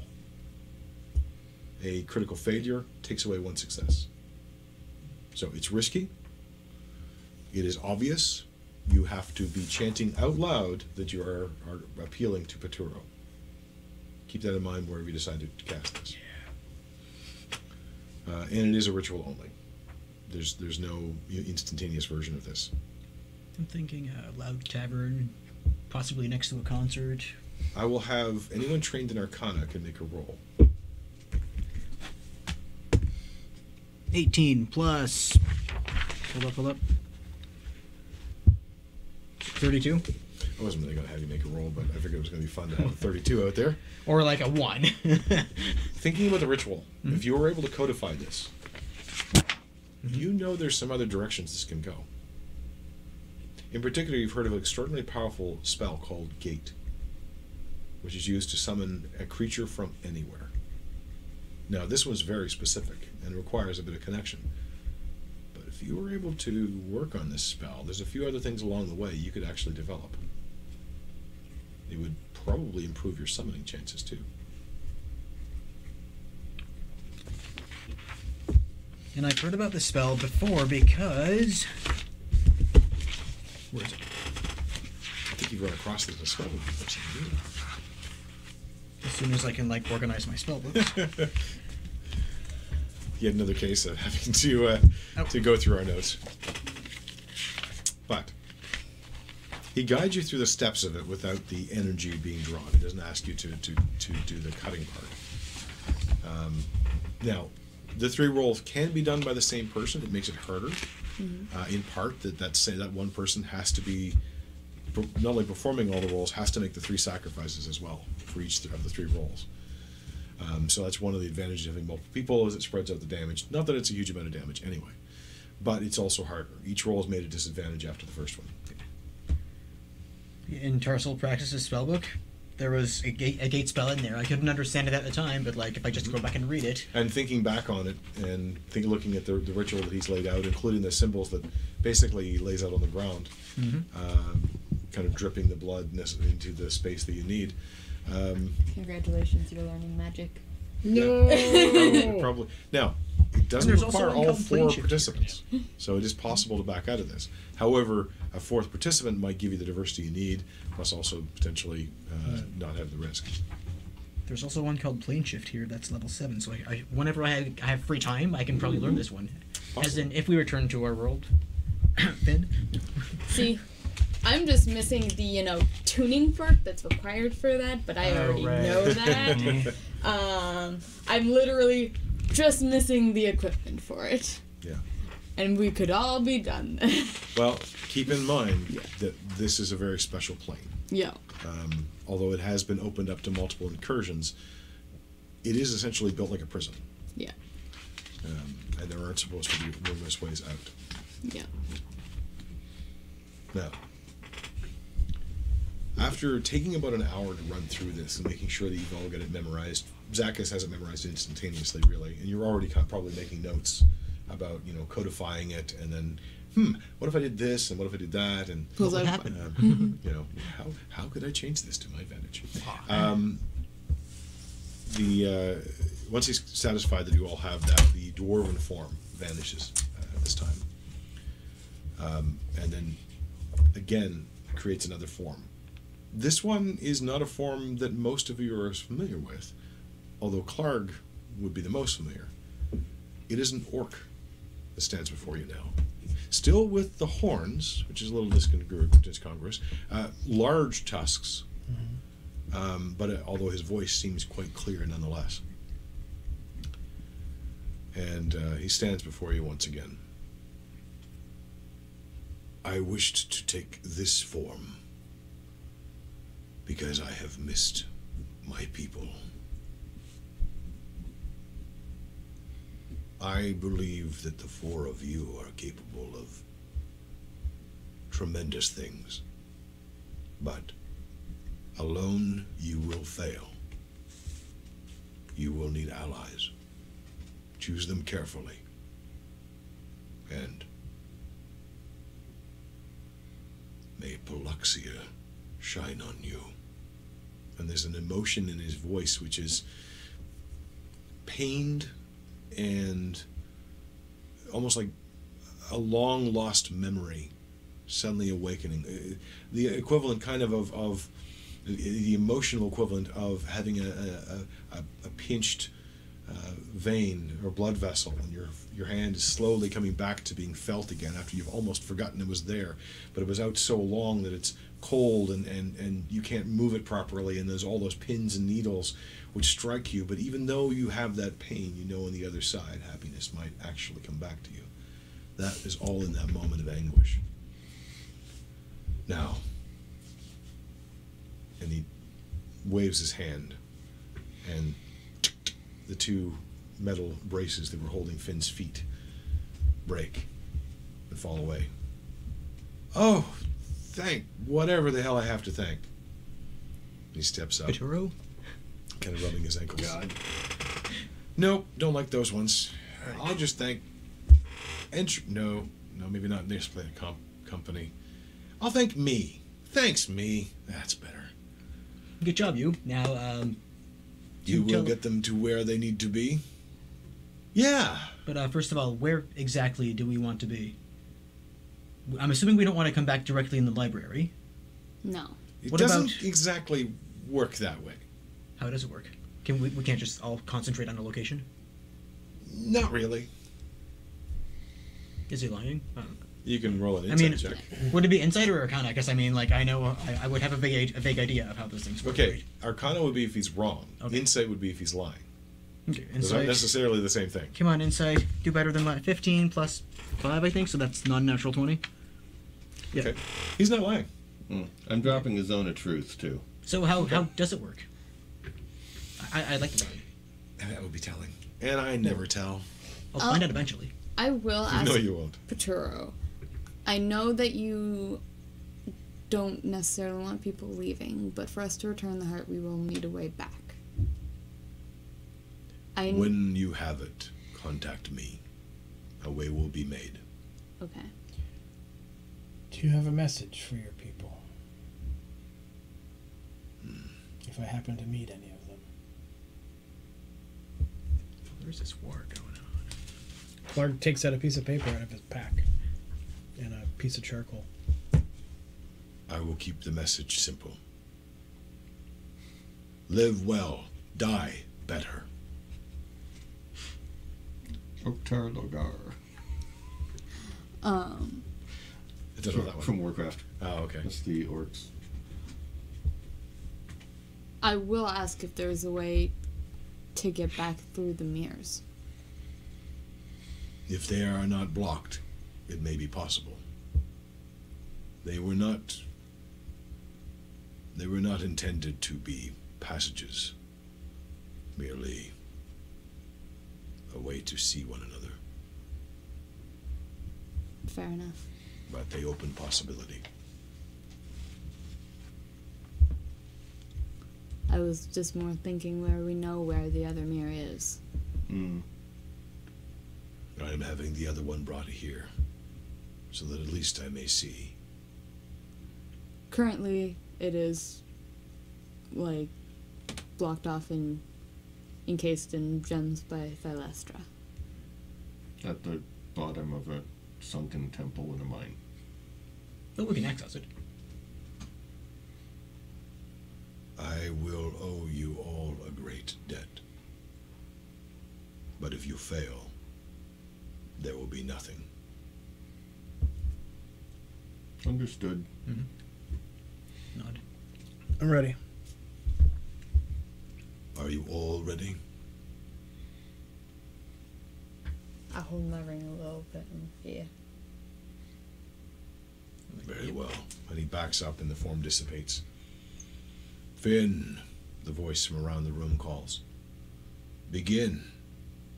I thought he'd never ask. Actually, I knew he would ask. I just thought it was going to take so long. Just do it. If he wants to lie, he has to make a save against 17 or 18, whatever my save is. That's what the Zone of Truth does. Yeah. He's not lying. He's just sort of being playful with language. 17. Sorry. I'm not as good as that. Now, let the piper tell you a tale. And he pulls his hand up, and suddenly he's holding a tin pipe, a tin whistle, and he plays a little sound. And the sound seems to grow and echo and reverberate off the walls. It's not a true tale, but that shouldn't bother anybody. You see, the very essence of the universe is nothing at all. Arcana check, is that true? You can make an Arcana check. 15 plus 14, so that's... It goes against everything you know. The world exists, things exist. Yeah. To him to call it nothing means nothing. There's stuff.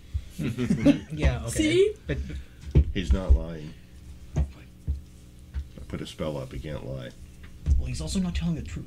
At least he's wrong. I He's quit telling unless us- he resists the spell. It's a weird sensation because you do know if they're resisting the spell, right? Yeah. Well, Yeah. basically, what it is, when I put it up, he would make a roll to resist it. If he does, Yeah. I know.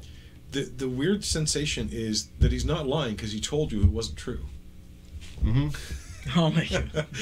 And it's a weird sort of twisting thing where it feels like he's skirting around this by kind of transforming his language as necessary. Yep, he's a fae. And he starts to He knows this shit. to whistle. And he blows a few notes and blows a few notes, and then he pulls the whistle away, and the notes are still floating around, almost as though he's layering a little bit back to, I guess, doing some overdubs and a little bit of Looping. the looping going on as he starts to dance around all of you. Now, follow my steps. That's all you need to do. Because if you don't, you'll never make it through. This is the way that you will survive. Or at least maybe that you'll thrive for one more day, maybe 2, maybe 3. I can't really say. I can't really see the future, you know. It's all beyond me right now. But we're going to get there somehow. And he starts to move around you and dance. And he's telling you to follow in his steps. I follow. So, who's in first? Me. Okay, make a performance check. 23. 23. You find his steps confusing as they cross over each This other is a how I lot. die. And you can see that To the the feet. sand around your feet is getting twisted and turned up. But weirdly, it seems to be of a pattern. I've danced before. Who's next? Clark? He just Yeah. rolled a nat 20. Yeah, 21. Not 20. To you, freaking there's moonwalk. something almost like a fighting style in this. It is dodge and weave. It is move out of the way. It is appear to be off balance, but actually be secure. It is see the weakness and thrust upward underneath their defenses.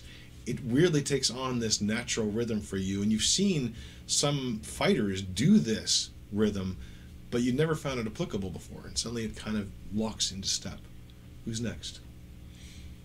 This is how I die. We all know me in charisma rolls. Wait, it's a charisma roll? I thought it was like athletics. It's performance. Okay. Performance is charisma. Yeah. Wouldn't it be acrobatics because you're like following? I mean, Dance is performance. Yeah. yeah. How complicated is it to do this and do something else?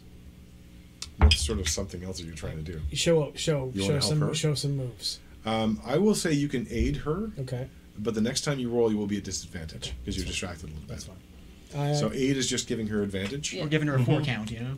I have a persuasion. You don't have to roll. You don't have to anything. roll to aid. Oh, well, you they're just very have to do best. it. But All right. basically, the impact is going to be in the next roll. I mean, he did also roll a nat 20. He did. He did. Oh, he's grooving to this. Yeah. This is now practically part of his permanent repertoire. Okay, that brought my 10 to a 12. Okay. Yeah. You're having difficulty with it, and it's very frustrating as an elf. I have Because- zero talent in anything to do with the arts. But Just let me have still, it free. These things should come naturally to you. And, Amrun, okay, you knew he was a performer. He's done performance before. To see the half-orc stepping through this as if he's born to it, it's frustrating. You find yourself misstepping a little bit, and you also all find yourself kind of twisting and turning in these S curves that sometimes twist around each other. So, bringing up the rear. Okay, so if I have the feat Keen Mind and I just saw Finn doing steps and observational learning is a thing, can I use that as advantage? It's still a physical performance, though. That's a 5. Ooh. Total 5? Yeah. Yeah, you're not seeing where this pattern... It's completely chaotic. It makes no sense. Even the pattern they're leaving behind, I mean, it looked like a glyph for a moment and then it crossed over itself. It's like, that's not right. This is not right. This can't be happening. If the you way have it's to happening. dance a teleportation circle, you have to go in a circle. Just FYI. And there are circles, and there are twists, and there are turns, and spirals? How does a spiral happen? It's just not Teleport making any spiral, I think. sense, and you find yourself lagging behind a little bit. So, the next round. You can try to do something different or try to improve it. You can try to help. You've already got your helping Okay. going on. I'm going to start though with the first one in Go line, ahead. which is Amrun. So just roll again. It is going to be a roll again, and it will also be a perception check. So the perception check is separate from the success of this roll. Okay. The metal die is a perception check. I got a 13 performance and a 24 perception. Okay. As you're kind of coming around, you see Zach is trying to keep up, and he seems very frustrated that his feet aren't doing the same thing.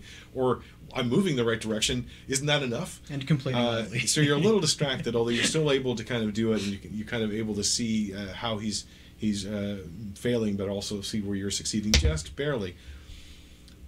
But there's something weird that's happening. There's a wind that's blowing that shouldn't be there. It's cool, and it's damp, and it's salty, and there's some sort of sound that you're hearing. It might be in the inner ear because you're whirling and twisting and turning around, but it almost sounds like a wave. Like a queen. So, who's next? That would Probably be me. That's you at disadvantage? Yeah. Okay. What's the? Is it still performance? Still performance unless you can think of another way to apply something else. Yeah.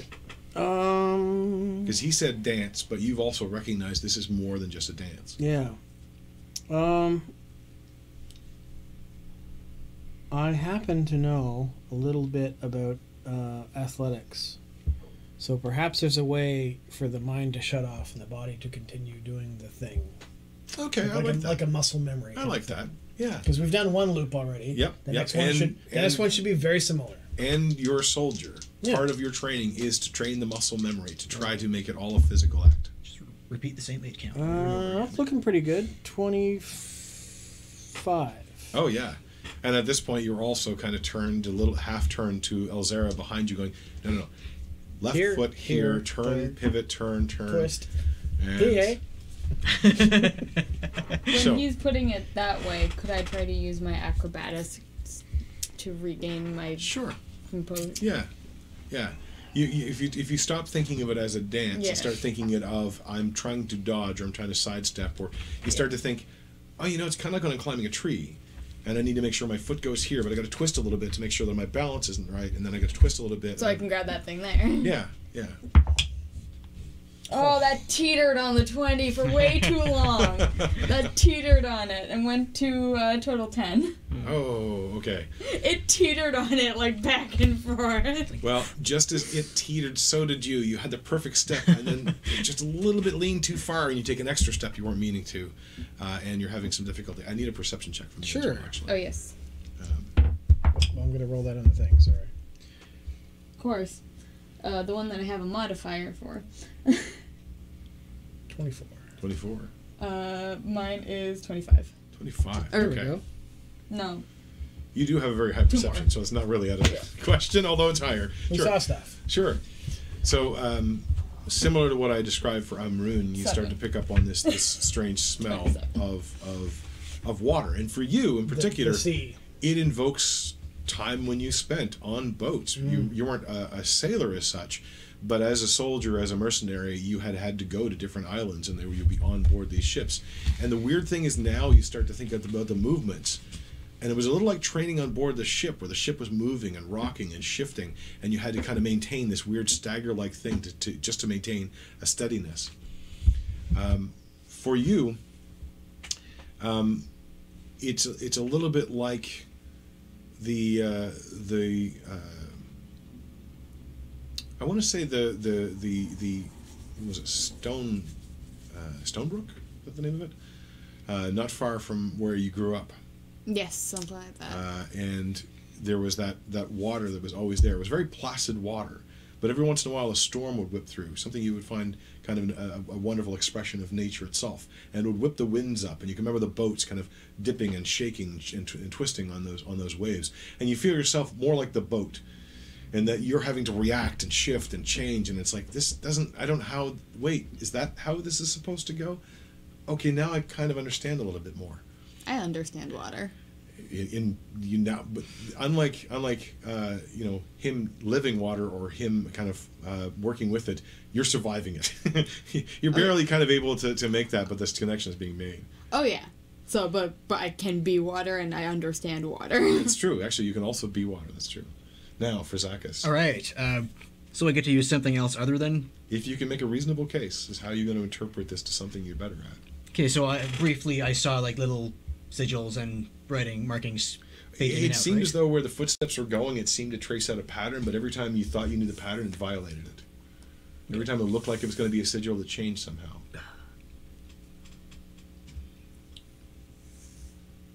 But given... Does it look like anything I might recognize? Like any of the symbols that were like almost popping up? Are you angling for an Arcana roll? Oh, yes. All right. All right. Where did I see all these symbols together before? Who knows? Well, that's a 19, so 30-something. 33. So every time he comes close to completing a symbol, it's almost as though he's deliberately breaking it. And then you kind of reflect back on what he said. Is everything he's doing is a lie. So he's purposely making incorrect Arcana symbols as part of the Arcana of this. Oh. So it takes Why? a shift to kind of go, I sort of understand, and then you start to see the symbol he's going to make, and then you see the next one, and you go, oh, I know the sequence of symbols. I know what this is supposed to be, or I have a feeling I know what the next one's going to be. So I will give you a chance to roll with advantage on the performance check. Okay, so in Because other I gave words... you information, but didn't Yeah. actually allow you to move properly. So in other words, forget everything I know about Arcana. Cool. Kind of. All right, and that's, again, performance. There's a 17 and an 11. I'll take the 17. All right. So what's the total? 17. All right. See, he has 0. yeah. I have -1. There you go. You guys are the best answers ever. As you kind of now focus on this and probably grimace every time you have to take a step, which cancels the symbol you just made. The other sensation you have of this, though, is a weird sense of building of power. So every time he comes close to completing a symbol, the potential magical power builds up, and then he harvests it without actually expending it in the symbol. Okay. And then the power builds up again, and you harvest it without expending the symbol. And you kind of get the sense of a growing amount of power as your foot sloshes on the suddenly very wet ground. And the tune gets louder and has this weird sort of lilting and then rising and then dropping and rising and then dropping. And then you realize it's not the sound of the pipe anymore. No. It's the sound of waves. And everything goes bright, blue, white. Everything glows for a moment. Your eyes are having a hard time adjusting because you've been in this dim light for so long. And then all four of you feel a falling sensation as you fall down into a broad, wide ocean. For the fall. You gonna cast it? No, it happens out of the amulet. Ah, okay. How high up are we, and how much? But I is think it gonna hurt? only hits me. You find, each of you find yourself kind of like falling for a second and then drifting as a large wave comes smashing up over you. So each of you make a survival check to orient yourself in what is suddenly a very busy rain or 17. wave. And by the way, Zacchus, what you had experienced was the crest of the wave came up over your foot. That's why your foot was suddenly wet. Gotcha. Even though you're still hovering somewhat. 2? Yeah, All right. survival's not a thing. There you go. No survival, so 17 plus For survival is fake 23. 22. Whew. 16. 16. So the three of you kind of lean into this and kind of manage to orient yourself such when the feather body of yourself kind of moves, it kind of glides into the wave. You end up head first into the wave and kind of deep under and find yourself sinking. The three of you see Clark kind of I don't even disappear. swallow any seawater. Oh. I can actually cast something that will help. Yes. If it has Is it a a reaction? vocal or somatic component, that's going to make it harder to cast here. So there'll be a roll involved, but if it doesn't, then it's easy enough. Okay, no, it will take an action, so it's not a Not a reaction. reaction. Yeah, it takes all the things. Oh, never mind. Got to be able to see them. How far were we falling? Like, how long were we following before we hit the water? Literally like 5-6 feet. Okay. It wasn't that far, but it was just a shock of it, and it looked larger because the swell of the wave was low, Yep. and then it rose up to practically, well, it touched his feet. So Yeah, no. Then we swim. We've been here before. It's fine. Yep. It's true. You did literally have been here. Well, not here before, but you've literally been in this situation before where you're drowning. Yeah. Although it's not hard to hold your breath, It's true. as it turns out. Well, hopefully there's no like tentacle beasts like gonna.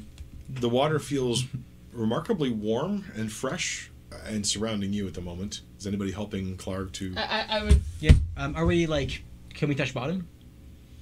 You can try to go down if you want. I'll just extend my feet, and I'm the tallest one here, so it's like, do I touch anything? No, nothing at all. Treading water. Do we see I will land? turn into a water elemental. Okay, that works pretty easily. We're underwater. Can I see anyone else? But he's underwater. The rest of you have landed and kind of kept yourself at the surface, unless you want to dive down. Yeah. If I look down into the water, can I see him? It's a little bit dim, but yeah, you can make out his form. It's a I little cast hard water to figure walk. out. Okay. As long as he's within 30 feet of me and I can see him, he'll float to the surface. Okay. It is going to be an Arcana roll because of the shifting waves and stuff. Makes it a little harder. I believe it has a vocal or somatic component. Yeah. Yeah. While he's doing that, I'm swimming towards him. Okay. I got 13. Yep. Yeah. It's a little bit tough, and you kind of end up with some water in your mouth, but otherwise it's not so bad. Should've The just water water tastes breathing kind of first. salty, which is unusual, but it is known. As you start to rise up out of the water, and you see, well, actually, you really don't see the No. water elemental at all, kind of shifting towards you, but you see him start to rise a little bit on his own, awkwardly, kind of half upside down, twisting in the water. Now you get to walk on water. Congratulations. As you kind of, and now you're lying on the surface and thrown up by a wave. Clark would like to expel whatever water he's swallowed. Well, let's do an acrobatics roll for that one. Sure. Because I want to see where the timing hits on this one. 13. 13. Yeah. So as the wave throws you up, you kind of like let go of the water as you kind of end up spiraling a little bit forward, and then land on the surface of the water strangely as a bump of the water elemental appears beside you. Make a perception check while you're up there. Sure. Perception 28. 28. Possibly 29. So in slow motion, as you're twisting over and like hurling out the water that was kind of making your stomach a little sour anyway, you look up and is that a ship? Just over there. Sploof. It's very choppy waters here, but you definitely saw a ship off in that direction. Not a familiar one, but then again, you don't know many of them. Clark will point. I see where he's pointing. Okay. I also see where he's pointing. And after knowing the direction to point in, and the waves kind of, every time they swell downward, you can see this ship bobbing on the waves as well. It looks like a fairly large one, a main mast and a secondary mast. I'll be back. It looks like it has Bring the ship to us. numerous people. You can't really see from that distance who's on board. It's probably 100 feet away at this point. You can make it out pretty strongly, though. And they seem to be pretty busy on board. And you're swimming over? I will swim over. I have a swim speed of 90 feet. Okay. As you swim over... And I told Zacchus, yo, I'll start swimming this way. I'm going All right. to go. I'll relay the message to my companions.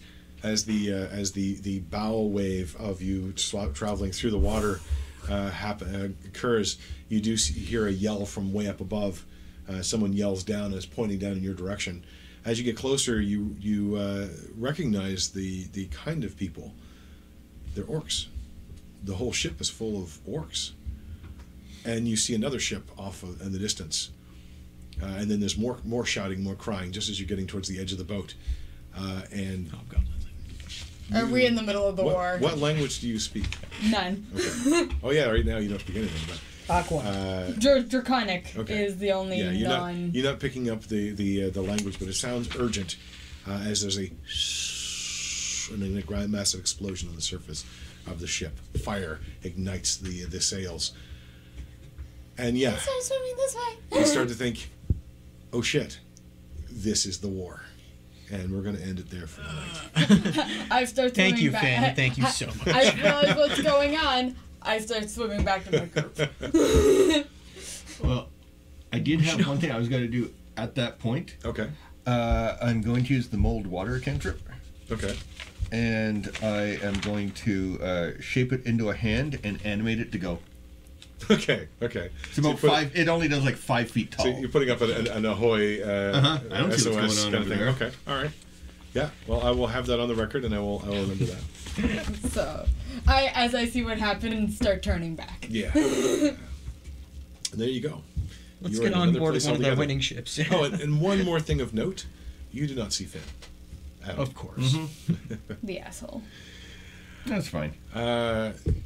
Yeah, so we're going to end it there for this evening. Thank you very much for joining us if you're watching, and thank you very much you guys for playing. We were in the shadow for You were in the shadow for a year. I promised I'd get you out of there. It took me a little longer, but I did. Although that might not be your last time in the shadow, depending on what happens. At least now you have a better idea. Also, yeah, we are going to play again next week, it looks like. Yes. We might actually stick to a schedule this year. Next week as well. That's Anyway, the goal. we know we have a few dates to miss already. One in January, maybe two. So we'll try to keep people informed. How would people stay informed, Marie, about what we do? I try to keep the Facebook page up to date, but I can only do that when I know what's going on. Fair, yeah. Sometimes people get sick, so we try to keep it as up to date, but stuff happens. And what Facebook page would that be? It is the Legend of the Drowned Isles Facebook page that is in the links somewhere. It is indeed. You also find a group called Watchers of the Drowned Isles. It's more of a discussion group. There's not a lot of activity at the moment, but if you have questions or if you want to know anything more about the setting or these characters, I'd love to answer some of those questions. I'd have to find my notes. It might take me a year. But I will do that. Go back and folks, but it does appear like we are back. Just in time to say goodbye, really. But Yeah. I need my closure. How can I get my closure, Clark? Well, here's the thing. If you're seeing us on YouTube, please like and subscribe. If you would like to, please leave a comment and ring the notification bell. That will keep you informed, and it'll also tell YouTube to keep us moving and shaking. Yeah. And, feel free to share. This is an experiment. We've been going for 2 years now online. a few years. And so lots of episodes. This is episode 40, by the way. Whoa. Which is kind of a neat little milestone. Last episode of 2019, but we'll return on the 5th of January for some more tomfoolery. And, they're going to be... We are in We got war. water. We got We are water. in war. Water, wars, all kinds of fun stuff. All kinds of fun stuff. I'm going to write M water.